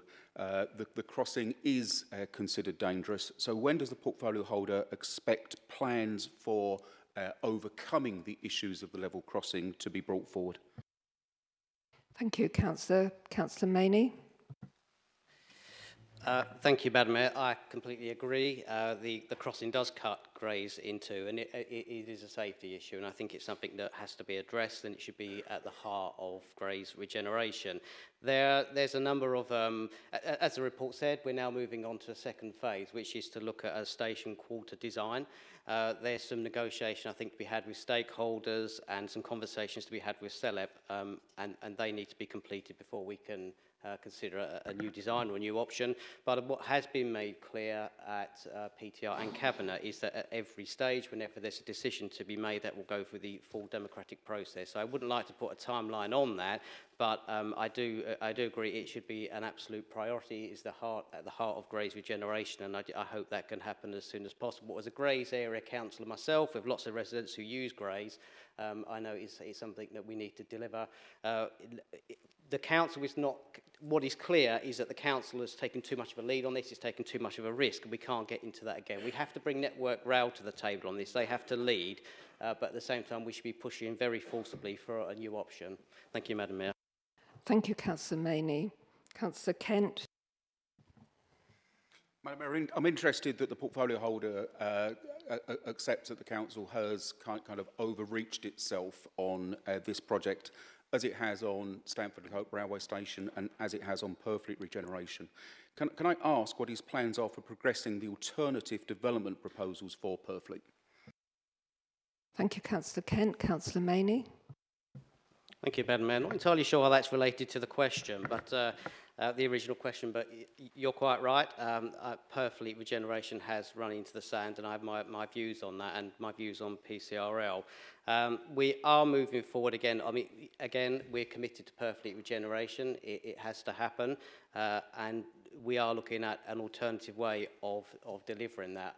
Again, there's some, there's a lot to be done before we can clearly say this is the direction we're moving in. What I think is entirely clear is that we're not going to get a spade in the ground with PCRL. We have to look at other options. Work is in progress in that regard, and I hope that we can bring forward a more up-to-date briefing on that soon with some positive news. Thank you, Councillor Maney. Question 2, it's from Councillor Kent again, but this time to Councillor George Cockshaw, please. Your question. Madam Mayor, what is the per hour cost of Thurrock Council's in-house home care service? Councillor Cockshaw. Oh, thank you, Madam Mayor, and thank you, Councillor Kent, for your question. To say straightly, it is actually quite difficult to come up with a exact per hour cost for home care being delivered by our Caring for Thurrock service, mainly because those costs are fixed and attributable to other elements at times of the service, including residential and extra care. And because of these variables, the calculation on that hourly rate does actually vary year on year. Just as a bit of background for members, the Caring for Thurrock provider service come around in 2017 when 3 providers went bust, and as the provider of last resort, the council stepped in. I know Roger Harris spent many a night trying to, one of the previous directors, to pull that together. I think one of the key things to remember here is obviously the demand for that home care service and staff sickness vary week on week, impacting number of hours delivered against those fixed costs and hence the hourly rate. Staff are sometimes often redeployed to work in other functions of the service and are responsible, and obviously that depends on spikes in demand, but also they may undertake wider council duties. And on that regard, based on the work for 1,000 hours per week, our best estimate is about roughly an hourly cost at the moment of £32.75. Thank you, Councillor Cockshaw. Councillor Kent, do you want to do a supplementary question? Madam Mayor, I'm grateful for that response, and I do understand just how difficult it is to calculate an accurate figure. Caring for Thurrock was created as a provider of last resort. Does the portfolio holder believe that it is still the best provider of last resort, or does he believe there will be a better community-based solution? Councillor Cockshaw. Thank you, Madam Mayor, and thank you, Councillor Kent, for your supplementary. I think there's been a lot of good work so far done by teams at Caring for Thurrock. We've got 2 task and finish groups, with task and time teams that go into homes and do that, regular care. But also we've got the 2 wellbeing teams as well that are doing fantastic work at the moment. They're actually training to provide some clinical service, so that they're actually trained at the moment to provide insulin. And these are very flexible and allow residents to bank their hours. There's been a lot of work, and I'm sure you would appreciate, Councillor Kent, that the market is still quite volatile, perhaps to say. It's not as structured and it's not as secure as it will be. But there has been a lot of work done by the council, especially with the compliance brokerage team under Louise Brosnan's, to actually look at how we work with the market, how do we actually provide really good service, how do we support our relationships with them. I'd just like to note that her work and her team's work, 80% of the providers outside that we're now starting to work with are actually good or outstanding. And I think we're having a conversation about that well-being team structure that we've taken place already with the two of our teams. The market itself is starting to respond and engage with that. I'd just like to add that for the wellbeing teams, of course, there is a wider conversation, and I'm sure you appreciate having there is benefits of having a bit in-house service, and particularly when actually we're testing some of the models of actually how our teams want to work and what we'd like to bring forward. It's quite impressive that some of the models that we've adapted out of social care are being looked at in the new operating model. And I think it's some of the testaments of the work and the testing beds that we have within our teams in the community. But of course, if there are any further questions, more than happy to answer. Thank you, Councillor Cockshaw. Councillor Kent, do you want to? Thank you.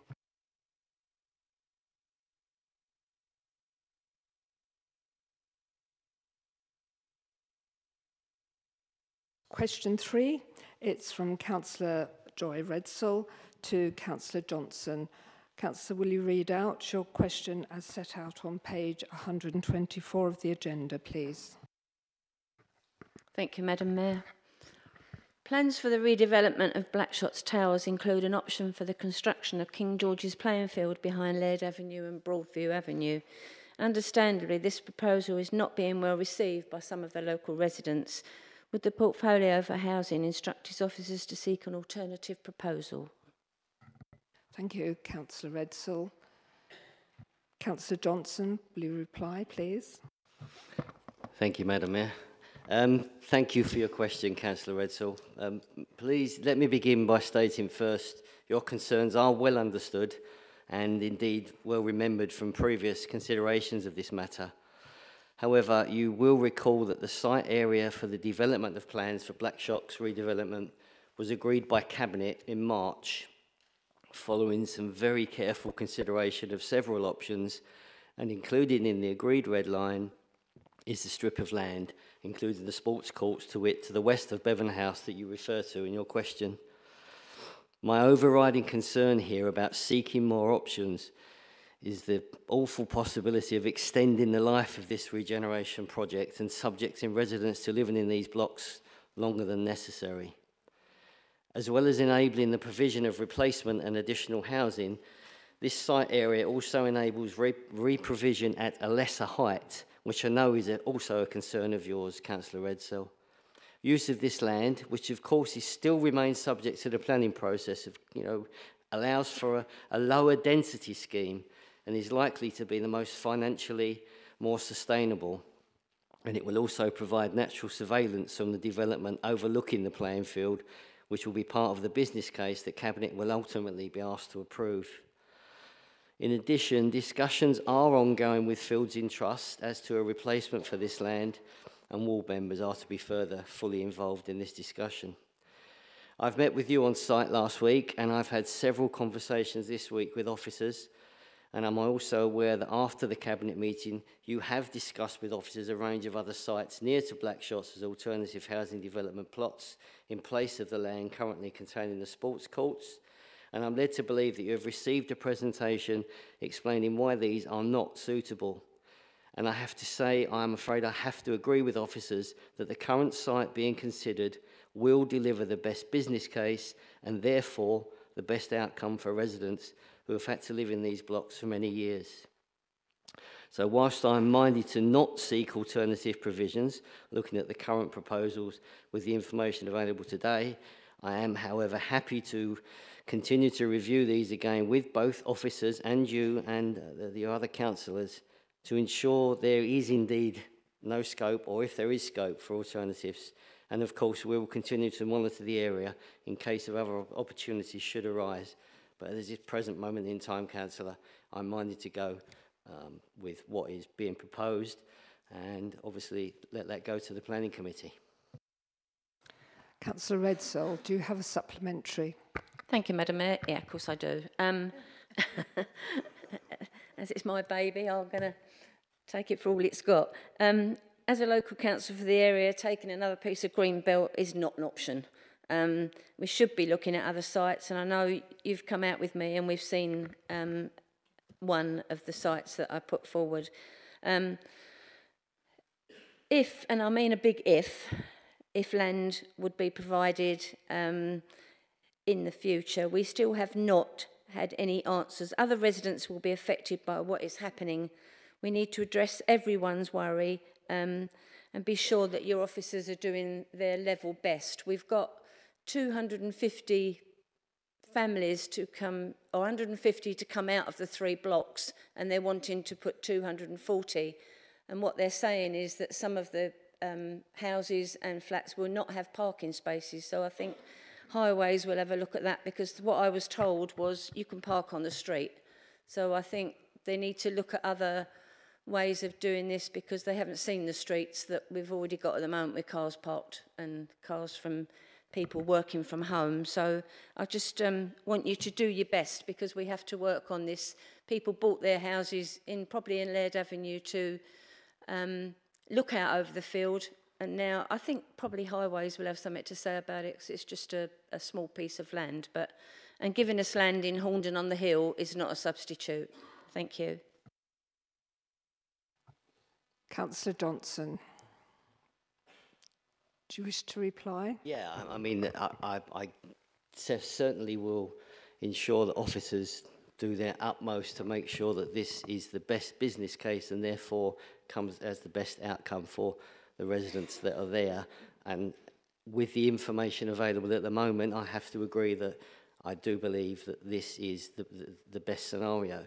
As you quite rightly said, if there's problems with parking, Highways may well have something to say about it. And as I said into my original answer to you, this does still remain subject to the normal planning process. So, you know, as a ward councillor, you're more than, what's the word I'm looking for? You're able to stand up at planning and you know, and make that, you know, your remarks known. But in answer to what I think was your second question, yes, I will ensure that officers do continue to look at what's best for this site. And as I said, I think at the moment we're on the right track to, but you know, we will do that if any other opportunities arise, and you will be the first to be told about it, I assure you. Thank you, Councillor. Reports from members representing the Council on outside bodies. Does any member who represents the Council on an outside body wishes to present a report this evening? No. Thank you. Item 14, minutes of committees. These are listed in the agenda on the contents page. Any comments? Item 15, motions update. This report can be found on page 125 to 130 of the agenda and is information on the status of motions. Motion 1, Councillor Redsill, do you wish to propose and then speak to your motion as printed on page 131 of the agenda? Thank you, Madam Mayor. Members resolve that a task and finish group or similar be established to look at options for tackling school parking across the borough. Further, that a report on such options should be produced at the conclusion of the group's review. Do you want? Yes. Okay. Right. Is this motion seconded and by whom? Councillor Polly, do you want to reserve your right to speak, or do you want to speak now? I'd like to reserve my right, thank you. Thank you, Councillor. Is any other member want to speak on this issue? Can I No, finished. Well, that's what I was asking before. Can I speak, Madam Mayor? Yes. On this? Sorry, that's what That's I meant right. before when I looked at yeah, you I to speak then. I didn't want to go without it being seconded, thank you. No, thank you. This has been a problem waiting to happen. I'm sure many in this chamber are having trouble outside of the school gates for many schools. Catchment area is a problem now because it's become more now where people can't walk to school because there are children coming from too far away to go to the nearest school. We have children who cannot go to the local school and could walk but cannot attend because of pupils coming from further away. Yellow lines don't solve the problem, it just moves traffic further on. In the new school in Splackshots, we've made sure that there is a drop-off and pick-up area in the new school. And we've done that with Treetops too, with the extension they've asked for. That's why the new road is going in near Stamford Road. So I think we've got to change the way we do it, because we're not solving the problem. I've got a very small school in Dean Holmes, and Councillor Maney and we've done many things to try and stop people parking. It's a 95-year-old school this year, and it was temporary school when it was built. And it's made of wood, and it's still going strong. But the children haven't got a playground area to play in because the car parking is for the teachers only.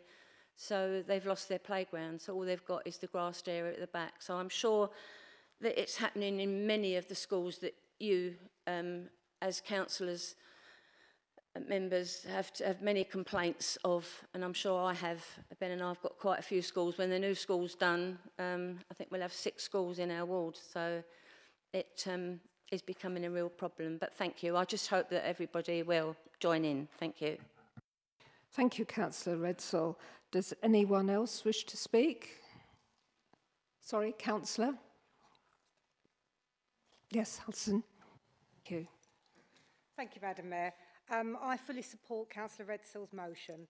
Ever since being elected in May, I have been contacted repeatedly by residents who are having their lives made a misery because they happen to live in the vicinity of Tudor Court School in Trafford 100. I have seen photographic evidence and witnessed myself firsthand the situation they find themselves in. Residents report that they have to plan their entire lives around the start and the end of the school day. Driveways are blocked, pavements are parked on, and street corners, double yellow lines and whole road entrances are parked across, often preventing my residents from entering their entire street. I have spent many hours speaking with residents, meeting with the head teacher at the school, contacting council officers and even the portfolio holder himself to try and find a solution for my residents, but without any success so far.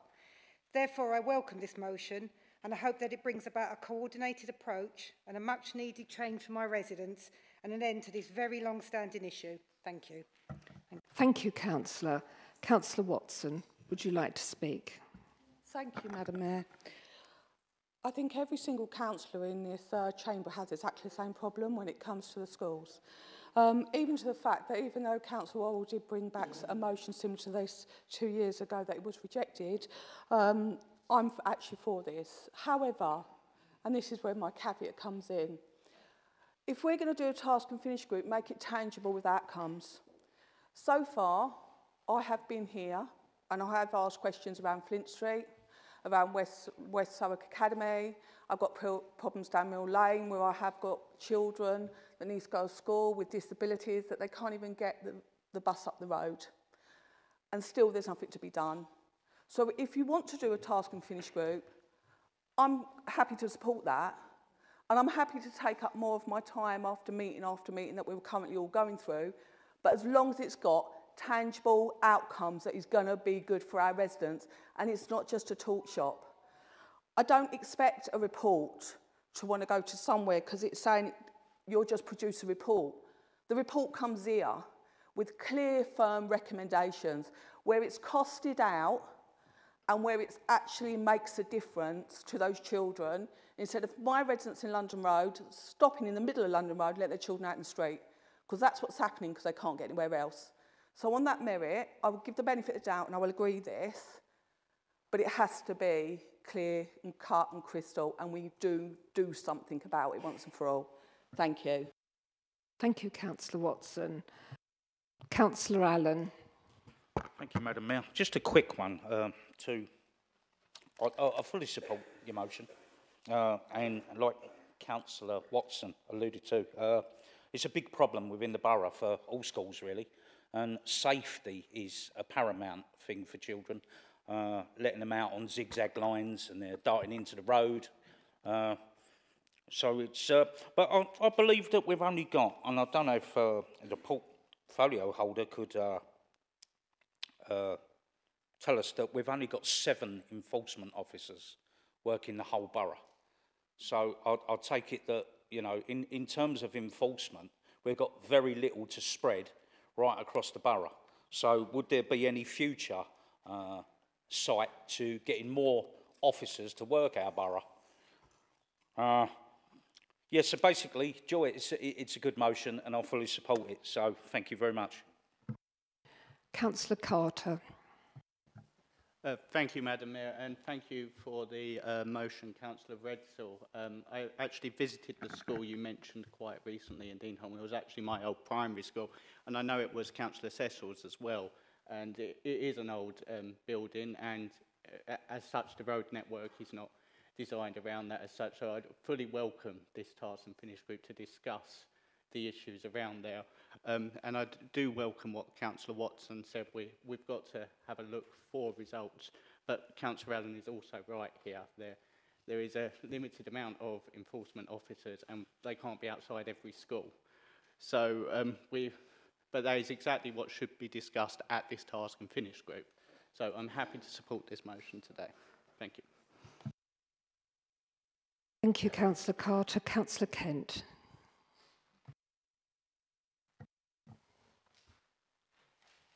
Madam Mayor, I too support the motion. I just think we've wasted 2 years. It was June 2021 when Councillor Worrell brought a similar motion, although it was based around 3 schools in our ward where there is a particular problem. And I know every member here could stand up and bemoan the kind of situation they get outside schools in their wards.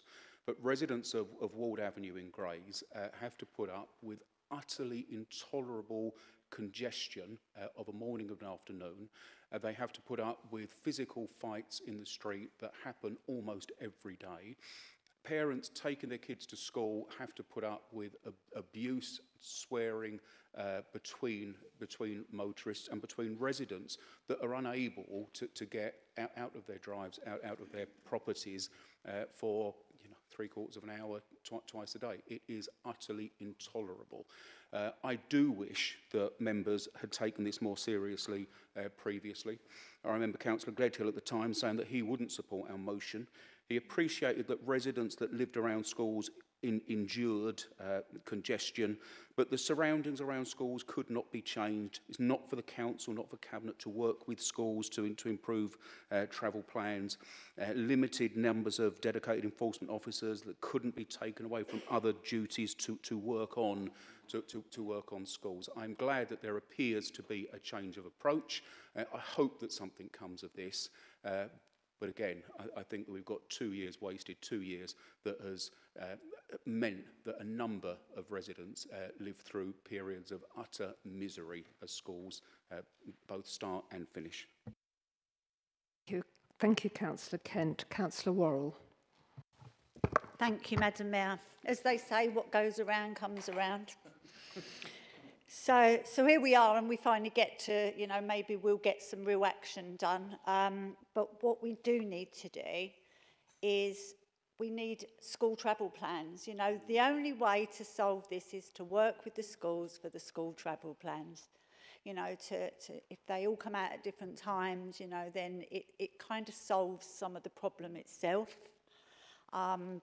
It is an absolute nightmare, as Councillor Kent has already pointed out on our ward, and I predicted a child would get run over, and they did, and still nothing was done. So thank you for bringing this here. I'm quite happy to go on this task and finish group, but I think that we need to involve some schools representatives on this too, because this won't get solved with just us meeting.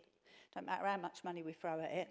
If the schools don't buy into it and don't get the parents to buy into it, across the country, other councils have found a solution. With children even standing out with high vises saying, I go to school here, don't park. There's got to be ways of shaming people so that people who live near schools can actually go out of their house and not be afraid to come home again. So I'm absolutely, thank you for this. It might have took a different way of getting around there, but I absolutely welcome this motion in the chamber. Thank you, Councillor Worrell. Councillor Maney. Thank you, Madam Mayor.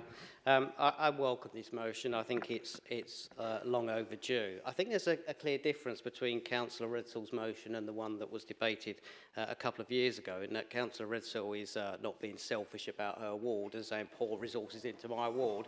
She's saying let's take a holistic view and look at options. I think with all due respect to Councillor Worrell's motion, it was very much can we have all the resources in my ward, and it wasn't a broader look at the issue itself. And in relation to that particular school, there was, I believe, some years ago, a proposal to introduce parking restrictions in that road, which would have helped, but it was rejected by residents. And I think we have to be clear when we put forward a scheme and it's rejected by residents, we can't continually revisit the thing. So I think there's a clear difference between what's being proposed here. It's much more, it's taken a much broader approach, and I think it's far more sensible. Councillor Watson is entirely right. We've had task and finish groups before. The reports seem to be produced and go on a shelf. That can't happen, and I think that needs to be made, whoever's on the committee, I think that needs to be made clear from the outset that there needs to be outcomes and they need to be measured. The only caveat I would make is essentially we're talking about human behaviour here, and it's like littering and all other forms of antisocial behaviour. The council can try and address it, but it's not the council that creates that problem. We're essentially responding to what other people do. So we're never going to solve the problem, but I do think it would help if we had a clear paper actually that does set out all the options, because the point that Councillor Worrell made I think is very valid, and it's one of the reasons I particularly support this, and I hope it's something the task and finish group take forward. Other councils around the country have looked at different measures, and I really hope that the committee can actually, rather than just take sort of an insular Thurrock view, look at what other councils have done. How you get there might be an issue, funding might be an issue, but until you have all those clear options to look at, I think it's a difficult one to resolve. So I'm really interested in watching the committee, seeing what the committee comes up with. And I really hope we look at what other councils do to see whether we can implement them here in Thurrock. Just responding to the point that Councillor Allen made, there certainly aren't 7 enforcement officers in the borough. One of the first things I did when I became portfolio holder was to insist that we expanded that team, and we have. We've doubled it recently, and at the last count we had 20 enforcement officers, which I think is the highest amount we've ever had, and I certainly support expanding that even further, and I've given a clear direction that we should, providing that is sustainable. Soon we'll all be voting on the local plan, and I know we'll all want to support it, because via the local plan we're not just delivering houses, we're delivering vital infrastructure like schools, and I think it's really important that we also look at designing out this problem.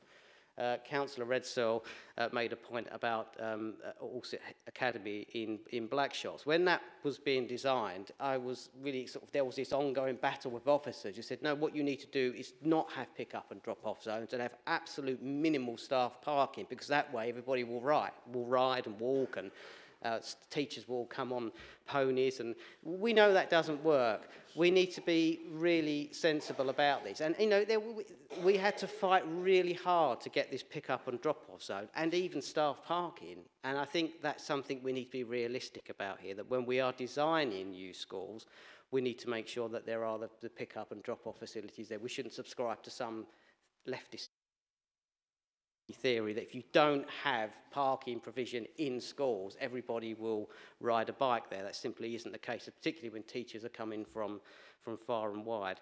A last point I'd like to make is in relation to planning enforcement. Frankly, I think, you know, there have been a number of schools that, in order to expand or get their planning applications over the line, have agreed to pick up and drop off zones inside their school grounds. They've got planning permission, and they've probably reneged on that condition. And I don't think we've done enough to enforce that. And, you know, Maney, do you think you could sum up, I am, please, Madam. I'm coming to a close. Just a very quick point. If, hypothetically, a planning application was to come before the planning committee any time soon from a school that was looking to discharge its obligation for a pick-up and drop-off zone, having got its planning permission, I trust that they will robustly say no to that. Thank you, Madam Mayor. Thank you, Councillor Maney. Councillor Polly, would you like to speak now?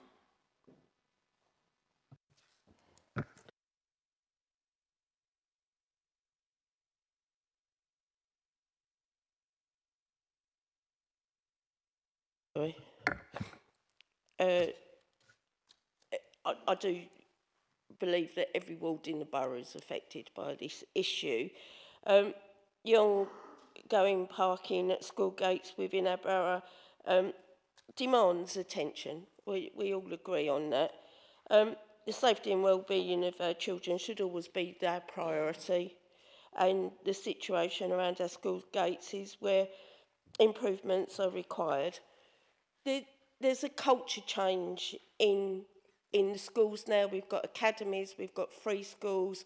We're not in the situation that we were before, whereas as the local education authority, we could set a policy and have that communications and linking with the schools in the same way. I absolutely agree that stakeholder involvement in this task and finish group is paramount. Other programmes such as the school street programmes advocates that, and examples of that means that, you know, we need the school councils buy-in, we need the teachers buy-in, and it needs to really represent and take on board some of the policies that the schools themselves are implementing, such as the non-sibling affiliation in some areas where it means families are having to travel further for their schools. We do absolutely need more innovative ways, and I know some schools now, as Councillor Worrell said about the children with the high vises, they actually have the little like stand-up like a traffic cone outside, but like make it look like a child, so that with messages. We certainly at Summers Heath, I know within Bellis, things had got escalated. They've got 2 entrances, so it's not only the parents that are having altercations and that. If you've got staff members from the school actually trying to marshal this in the morning, they're being subject to abusive behaviour, threatening behaviour. We had a situation with staff vacancies for crossing patrol people. Couldn't recruit people for that position because in many situations those lollipop men and ladies are actually in the throes of altercations on most days, and I think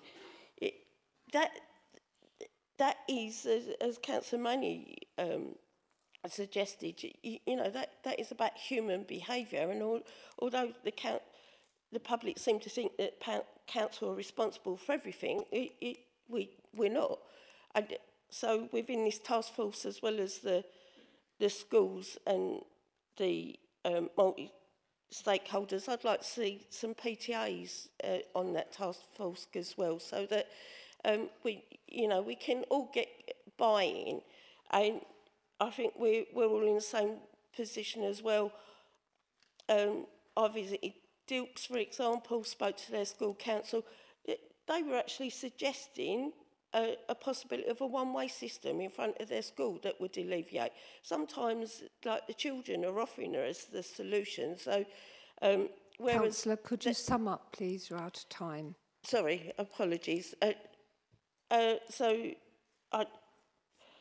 I think we also, just very briefly, need to take into consideration some of these schools have the muggers with the community use agreement, so the length of the school day has been extended quite considerably.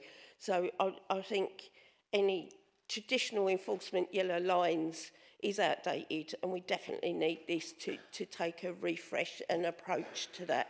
So I will be supporting the motion, obviously. Thank you very much. Thank you, Councillor Polly. Councillor Redsall, do you want to sum up now? Thank you, Madam Mayor. Councillor Maney's stolen a bit of my thunder, but I'll forgive him, you know, as I normally do. Just I hope everyone in the chamber supports the task group, because I think it's if we have everybody's input into it, it's going to get somewhere. A lot of schools I know, they name and shame.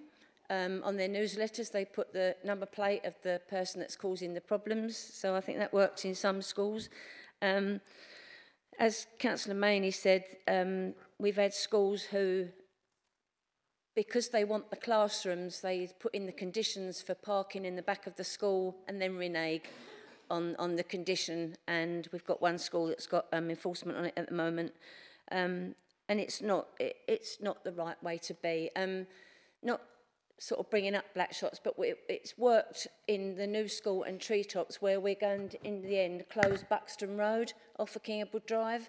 So it means that people in that little tiny road will be able to get out to hospital appointments, and there'll only be children going in by bike. So it does work. When you put in that planning, it's got to be at the beginning. You know, we've got to have that drive-in, drive-out option.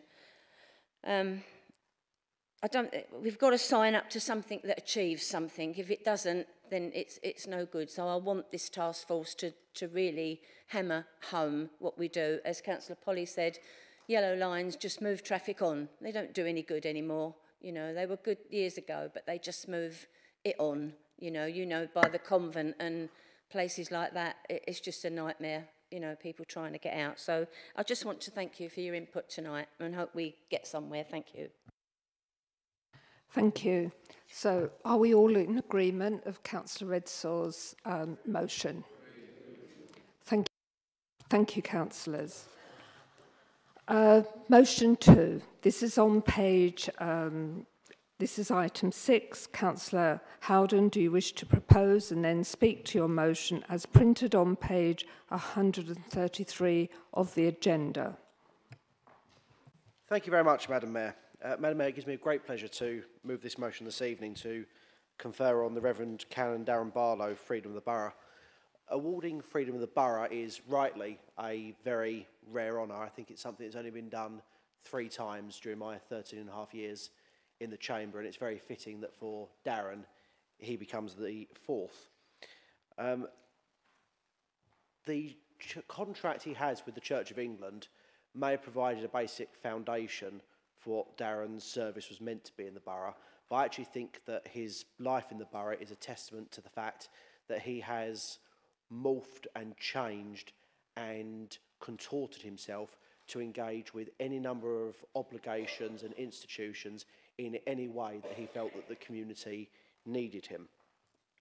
Darren first joined our borough as the team rector of the Grays Thurrock ministry in 2006. Within 5 years, he was asked by the Bishop of Chelmsford to take on an additional role as Area Dean of Thurrock. That meant he took on the leadership role for all the clergy and C of E churches in Thurrock, which number 23. Later, he added the title of priest in charge of Chadwell St Mary. That takes his litany of personal titles to Rector of Grays, Reverend Canon, priest in charge, Mayoral Chaplain. The only title he's not taken on in these years is the title councillor, even though I dare say he has probably attended more council meetings than some elected members. Perhaps he decided that attempting to arrange divine intervention was an easier gig than being sat in this place with us. I first got to know Darren when I became chairman of the Children's Services Committee. He had served as the Church of England representative on the committee for about 6 years. Our first few meetings were not particularly positive between the two of us. He thought that I spoke at tremendous length. It did not improve. It did improve, to be fair. My length didn't shorten, Darren's patience increased. And he made a tremendous contribution. I'm given to believe that over the last 17 years he has attended or presided over 250 local funerals, over 100 baptisms, a tremendous amount of weddings, and given the fact that he physically sits in the chamber every month to deliver prayers, he has successfully, despite being a man who wears a dog collar, worn a tie in the chamber more frequently than Councillor Duffin or Councillor Spillman combined. Of course, we best know Darren as the chaplain to the Mayor, a duty he first took on in 2010 for Anne Chill, and has since served Yash Gupta, Tony Fish, Steve Lydiard, Sue Gray, Tunja Ojotola, Barbara Rice, Terry Piccolo, Sue Shinnick, myself, and now you, Madam Mayor. Madam Mayor, there is a particular story I would like to share regarding something that Darren did that means a tremendous amount to me personally. when I became mayor, or very shortly before I did, I decided that as we approached Pride in 2022, I wanted to make it a more prominent event than it had been in the past, obviously reflecting the fact that I was the first gay mayor. I decided I didn't want the Pride flag being hoisted up the very ugly municipal flagpoles in front of what is now a disused council building. I wanted it to be in front of the far more aesthetically pleasing historic C.V. church. I wanted to use the church's flagpole. I sat for about 30 minutes making a few mental notes for myself about how I would argue my case with Darren. I think I got about 3 or 4 words in before he interrupted me and he made that offer. To see a flag that is nothing but symbolism being hoisted above a church that represents tremendous social cohesion, it was a moment that meant a great deal to me, meant a great deal to the wider community, and for me is a perfect example of how entirely effortlessly Darren found himself as an open resource for whoever was stood in front of him and for whatever they needed. Madam Mayor, the Church of England is often said to have 3 core beliefs: scripture, reason and traditions. He certainly knows his scripture. He has offered tremendous reason to a grateful borough, and he has defended tradition with poise and dignity for a great number of very, very fortunate mayors. Madam Mayor, I'm very proud to move the motion. Thank you, Councillor Howden. Is the motion seconded? Councillor Coxall, would you like to speak on now? Thank you. Oh, thank you, Madam Mayor. And I partly should say thank you to Councillor Howden for bringing this motion into the council, but the real thank you really needs to go to Reverend Barlow for your years and years of service to the borough. I can just about maybe remember some council meetings in 2010, many, many years before I was elected, and that part of your role with the council and your role as the Mayor's chaplain was the cornerstone of, you have been at the cornerstone of civic life for so many years, and it is really should be an honour of this council to thank you for your service. I can't imagine, and as the same for me, I can't imagine a council without you, Darren, at all, for your work, and I think Councillor Howden has put it into very eloquently in his long style of speeches, but I think I should just end it with thank you ever so much for your service, and it should be an honour for this council to confer you on as Freedom of the Borough. Councillor Redsall. Thank you, Madam Mayor. I agree with it. With the motion, Reverend Barlow, I met in 2006, and it isn't all about religion, it's about caring. And when I was mayor in 2006, I lost my hubby in 2007, and Reverend Barlow was kind, you know, and really kind to me, and I just wanted to thank him for all his service. I'm getting a bit, sorry, I wasn't going to go down that route, but I think he embeds in what caring in society means. You know, it doesn't matter, just someone needs someone to talk to sometimes, and he makes that position in life. He goes out of his way to talk. So thank you, Darren, very much. Thank you. Thank you, Councillor Redsall. Councillor Kieran. Thank you, Madam Mayor. Thank you, Councillor Howden, for bringing this motion. It's a pleasure to be stood in backing it 100%, because we've all been grateful for Darren Barlow's wise words and counsel for our council over the years. He always seeks to bring us together. He always finds the right words for the right moment, and if you think of all the different things that have happened in our borough and nationally in the time that he's been here with us, and he always seems to find a way to help bridge divides. He's also an outstanding pastor at the heart of my own ward of Grays Riverside, and I know that when he does leave, many of my local residents will be very sad to see him go. It's true, as Councillor Howden has said, that he has served as Mayor's chaplain, but in reality, he's not just been the Mayor's chaplain, he's been Thurrock's chaplain, and we've all been grateful for that. I wish him well on his retirement. he will be missed immensely, and I fully support his deserved elevation to the status of freeman. And I look forward to when we can, you know, look forward to when this can be done formally and with a proper celebration. So, thank you. Thank you, Councillor Kieran. Councillor Kent. Yeah, Madam Mayor, I too will be supporting this motion, of course. The one thing I would say is that the process of appointing somebody to the Freedom of the Borough is an odd one, in that we agree this here, specially convened to actually bestow the freedom of the borough. So I'm not going to say too much now. I'll save that for that occasion. The one thing I will say is that Darren has served here since 2006, but freedom of the borough isn't a long service medal. You have to do something to show that you have served the borough with distinction in that time. And I think that Darren has done that in spades and will be genuinely well deserving of this honour. I'll say no more, Madam Mayor, because there will be another occasion where we can do it with more time. Thank you, Councillor Kent. Councillor Piccolo. Thank you, Madam Mayor. Yes, I mean, I'd just like to thank Darren for the advice and help he gave me when I was serving my very fortunate second term as mayor. My original chaplain was John Guest, my local vicar. But I've known Darren for a number of years prior to being a councillor, when I worked in the voluntary sector, and always respected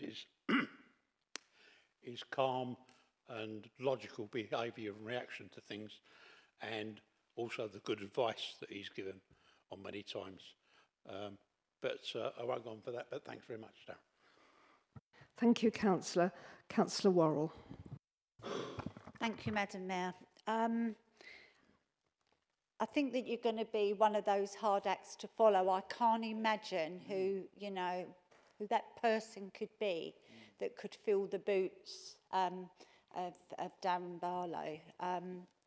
It's the way that he's led the prayers in this chamber, and also in his little statements, I think he's told many of us off for our behaviour in this chamber. So I think that he has tried to guide us as best that he can in the chamber and across the road in the church. And we can't, and it's not just in this chamber that, I'll remember him. The work that he did during COVID. He was, always there for everybody, making sure that the church was a safe place for people to visit.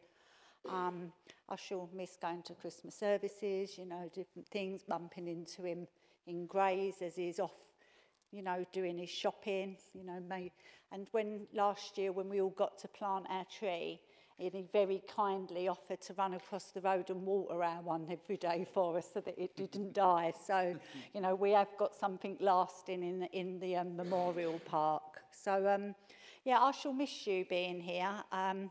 It will be a new chapter for us, but as I say, you're going to be a bit of a hard act to follow. Thank you, Councillor. Councillor Allen. Thank you, Mrs. Mayor. I fully support the motion, of course, and rather than have my back turned to the Reverend, thank you for the service to the borough. You've been an exceptional representative of the church, okay? And I wish you, the Reverend Canon Darren Barlow, a wonderful retirement. I hope you enjoy it. And can I request that the whole chamber stand and show our thanks with perhaps a standing ovation and a round of applause for Darren, please? Could we do that? At the end, yes. Nice. But at the Thank minute, you so no, much. because we all want Thank to you. speak. God bless. Thank you. Thank you, Councillor Allen. Sorry, you threw me there. Councillor Polly. Thank you very much, Madam Mayor. And as expressed by other members, sorry, Darren, but yeah, we all we know you personally as well. You've held your office in good order, and you've always approached this dignity with the respect and that it deserves, and sometimes you have had to deliver some very difficult messages, even your one tonight. Councillor Howden mentioned about the gay pride flag.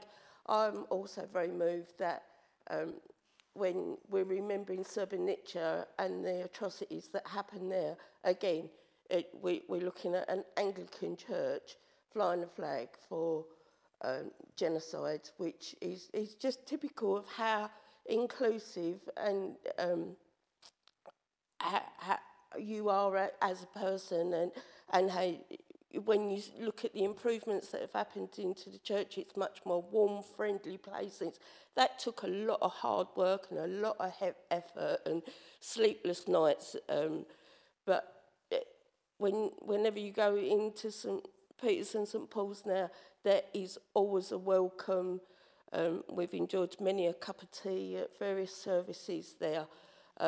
It's not the cold, austere place that it was once, and a lot of that is. I know you've got a team behind you, Darren, but you was the driver. Without question, you was the driver that delivered that. On a personal note, I know you've been an absolute rock to some personal friends of mine, and we know who they are. And you've seen many of us at various stages through personal tests and challenges, and you've always done it with a calm persona and a reassurance, and you still look as young as I remember you the first day I saw you, and how you've managed that, I have no idea. But I can only echo all the thanks that have been already spoken to you in this chamber, and absolutely deserved. Thank you. Thank you, Councillor Polly. Councillor Chucklewood. Thanks, Madam Mayor. I've known Reverend Darren for a while, and he's been my priest in Chadwell St. Mary, and I've sat in his services, and I like his way of delivery. The way he preaches is quite exceptional. And Darren, we're going to miss you, and thank you for what you've done. You are very nice, very humble, very dedicated in discharging your duties. I wish you all the best.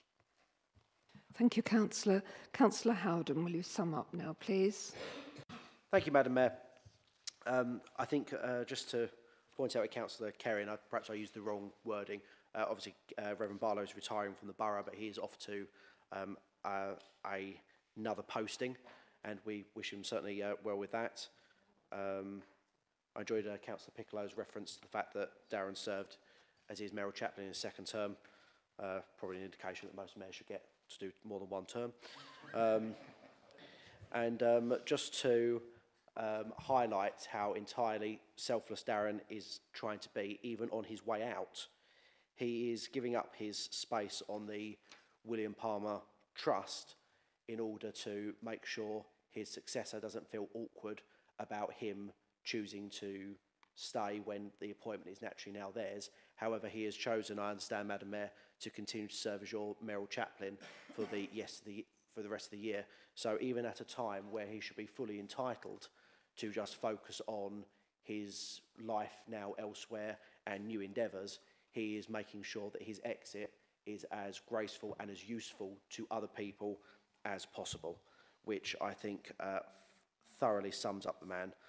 I think we have broad consensus, so I look forward to the Freedom of the Borough now being formally produced for him to be presented at a later date. And I'm very grateful for colleagues contributing so fulsomely. Thank you, Councillor Howden. So, is this a motion agreed? Agreed. Thank you, Chamber. Thank you. And as you say, this will be bestowed on Darren at a later date, and so we'll all be speaking about him with much joy. Thank you. This concludes the business of the meeting this evening, and I now declare the meeting closed. But before you all go, please can I remember members to take all your rubbish home with you and use your bins near the exit of the chamber. And also, I'd really like you all to come along this evening and partake of refreshments in the mayoral chamber. Thank you. We need a round of applause, Madam Mayor. That is true. I forgot.